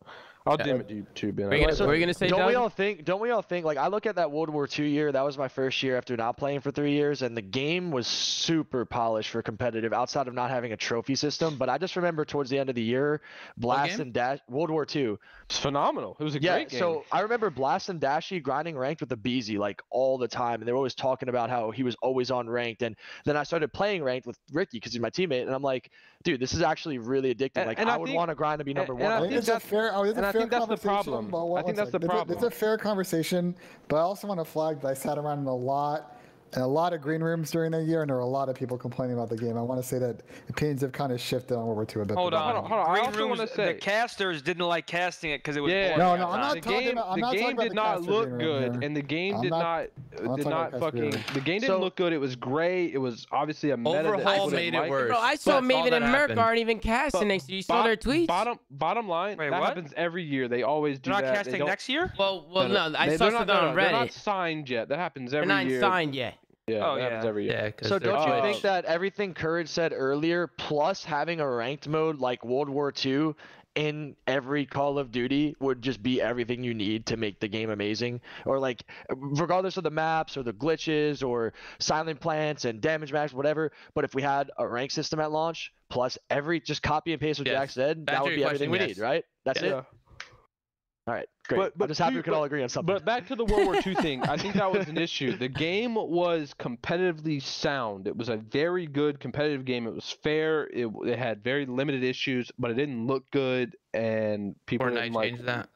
People didn't like. People started caring about colors because of Fortnight, right? Oh yeah, the vibe. People didn't care about that shit previously. But I also think that TS looks dry as fuck, bro. Come on, man. Get the fuck out of here. Even with Vanguard too, though, I think that the era of like the old-timey kind of theme is also very played out, and I think that's also like listen, bro, people are in the chat are gonna say that shit to us. Y'all didn't like watching it, but let's be real, you also didn't like it because Optic didn't win, bro.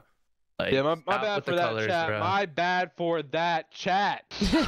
That's just the truth, bro. I'll take my Mickey Mouse championships. I'll take my Mickey Mouse championships on World War II. But like, wait, no, your team was one of the best teams I ever played on land, man. That Gunman Slasher AR duo. Jesus. You know, I was sitting in the pro. No, people did bitch, Ben. When like, Pat's team was doing work at Seattle, saying some things that are different from now. That's all I'm saying. Oh, shit. The teams shifted a little bit. That's also unfair because Seattle was the bar meta that we had to nerf after, and I think a lot of people kind of gave us credit or gave us complaints because we were using the long barrel bar at Seattle, and I think that was something that people didn't like. Yeah, I got you. But even though your team used it, every team used it. We were just really. Wait, is that why you guys were literally unkillable, Dan? Y'all were using long barrel bars. Yeah, shout out to Lightning Pandas. Bro, y'all were literally the hardest team I ever played. It was impossible to get kills on Gunless and Slasher. I just want to address this guy in the chat.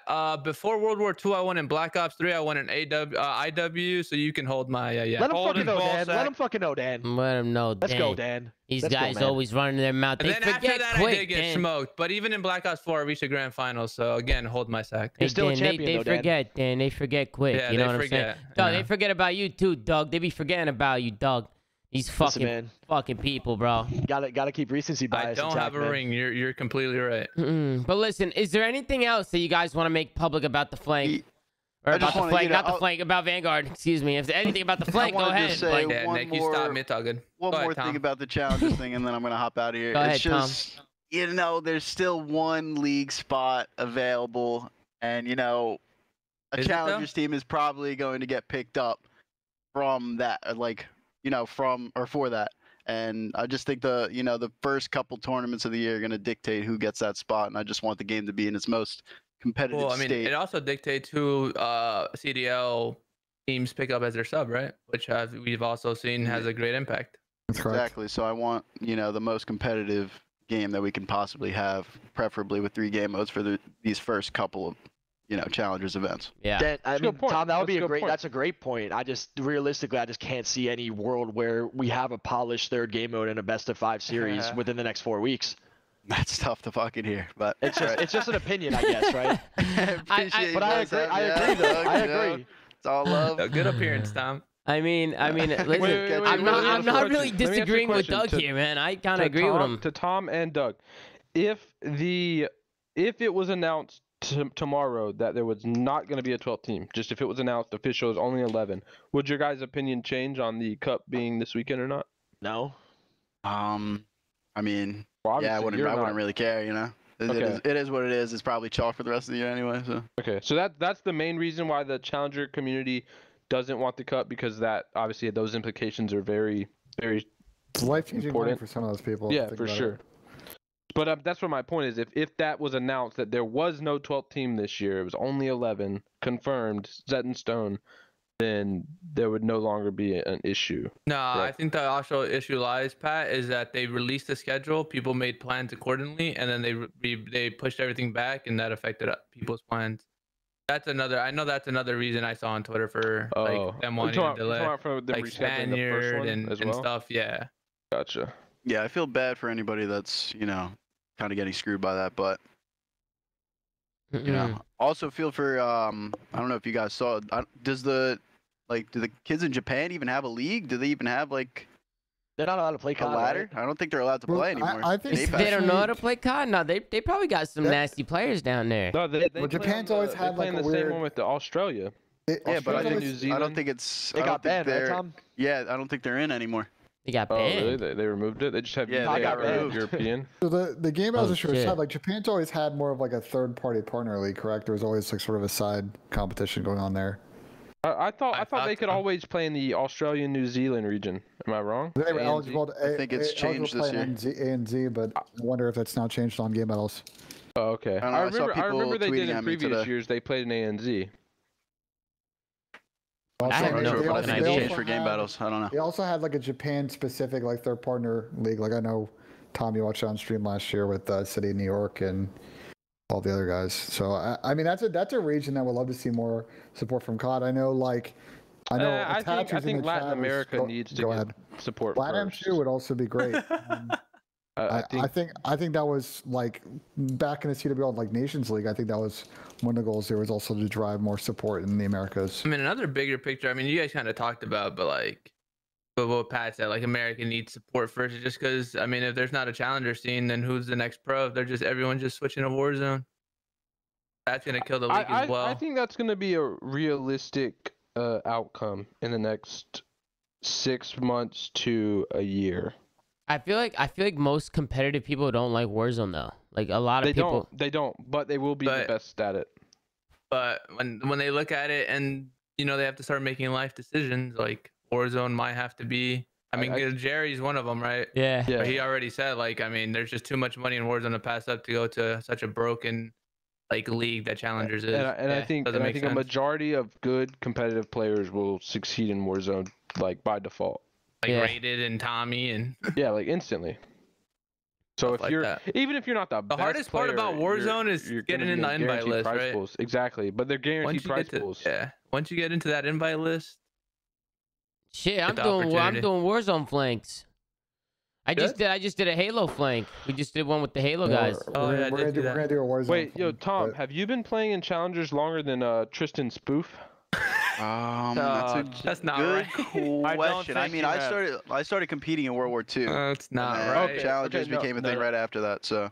Well, yeah. So I know he had been playing since like IW at least. But anyway, my point was I saw that he finally decided that he is moving to Warzone. So. It's. I feel like he's one of the longest standing ones because he was on the. Yeah, he was in Challengers. Can I say this? Just a select few, bro. Pat, I want to say this. Few of us in the Challenger scene that like. All has been gone. We feel like we're so close to the league, but so it's like hard to make that switch right now. Yeah, no, you absolutely are. But the problem with that is that relies on Activision expanding the league, and that's the biggest issue. Because I fully agree. There's a lot of spots in Challengers or in players who would instantly get on teams, but it's out of your control because it relies on Activision, and that's the shittiest part of Challengers right now. Is if the league doesn't expand, which what is it? Year 3 now, I think. Yeah. And we've kind of gone backwards in player spots because we went 5v5, right? 12v12, 12 teams 5v5, which is 60 spots, to 12 teams 44, to now 11 teams 44 with a pending spot. I think that's the biggest issue is you're fighting a hump that is out of your control because you have to wait on Activision to expand. Exactly, and Warzone's just sitting right there. I know it could be godlike. While there's only out like 200k prize pools, just if you can get whatever amount of kill, like. And Warzone, and obviously it's the love and the passion for competitive Call of Duty in its nature, and being a fan first, and then grinding my way to the top pretty much.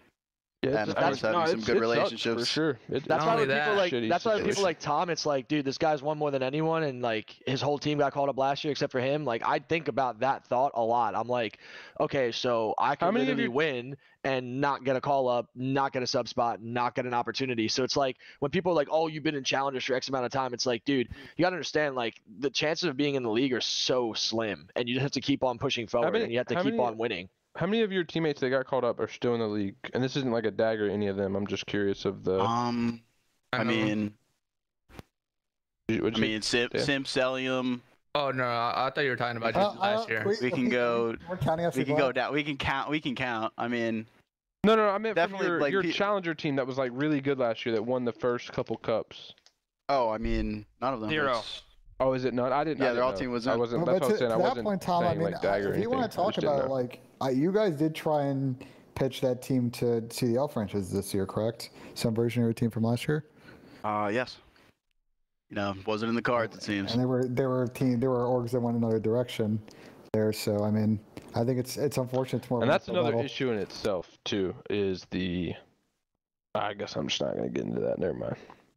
No, go ahead, Pat. Get into it. I was gonna say. No, we'll keep a mouth shut on that one. We're gonna save him for the next one, Pat. Yeah, we'll save that one for the next one. As the new co-host of the flank. Oh, what an announcement! Congrats, Pat. Congrats.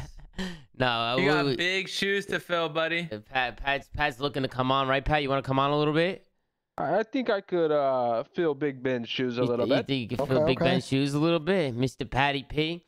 I heard they pay, Pat. You heard what? We're starting to pay out to the co-host for sure. Oh yeah, he offered me a 6-figure contract. It was a it was big time. Couldn't say no to the ZOOMAFIA. Listen, shout out to my man Pat, man. Obviously, I thought today was a good ass show. I don't know if there's anything else you guys want to talk about. Honestly, the show's been ranted. You should probably. That's what I'm saying. I feel like we should end it here. But make sure to like, comment. How long comment. was the show?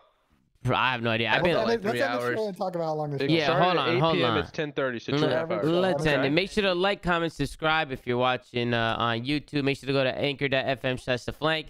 Ben, you got this one? What? No, you keep doing the outro. No. I'm talking about the anchor.fm/theflank. You know what I'm saying? You uploading that, or should I get somebody else on that? No. We already delegated that. Someone on your team does that. Oh, we already got that. Oh, bad. Months ago, Tom. Okay, so we're going to go to anchor.fm/theflank to go make sure, you guys can see all the audio sites that we're on. Make sure to follow the stream if you haven't already. Go follow me on Twitter at Zoomaa2A's if you haven't done that already. Anybody want to shout out, man? Doug, he joined us on camera today. Doug, you want to hit us with some pull-ups or some shit? Let's get it, bro. Cause, yo, this is dedicated. Okay. Yo, this right here is dedicated to Parasite, bro. This guy loves me. Woo! Oh. Okay. No way, dude. Shit!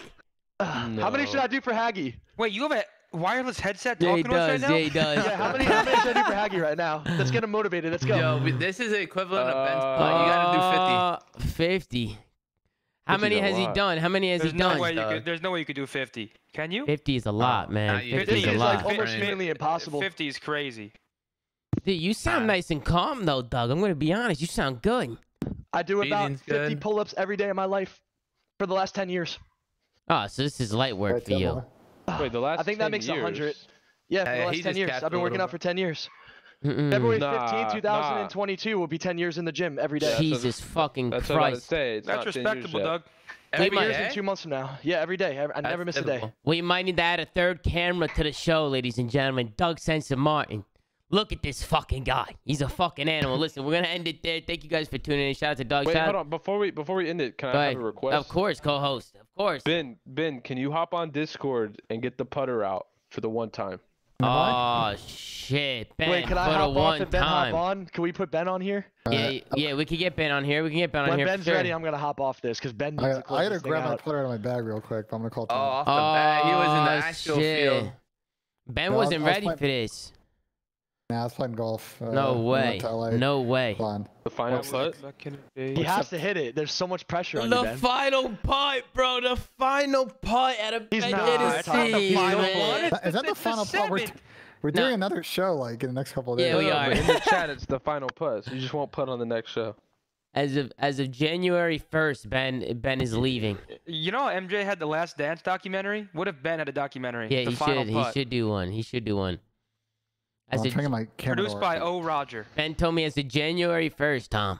As of January 1st, that's when it begins. Oh, wait, Ben's sketching on you, dude. He sketched on. It's Rostamania with the flame. And Dan, no one want to know the worst part? Everybody thought I fired Ben. That was the whole fucking thing for a week. Yeah, like Clay's over here is fucking telling the chat that I told the dev to suck my dick. Like, what's good with the guy? People be assuming. Wait, Clay was out of pocket with that.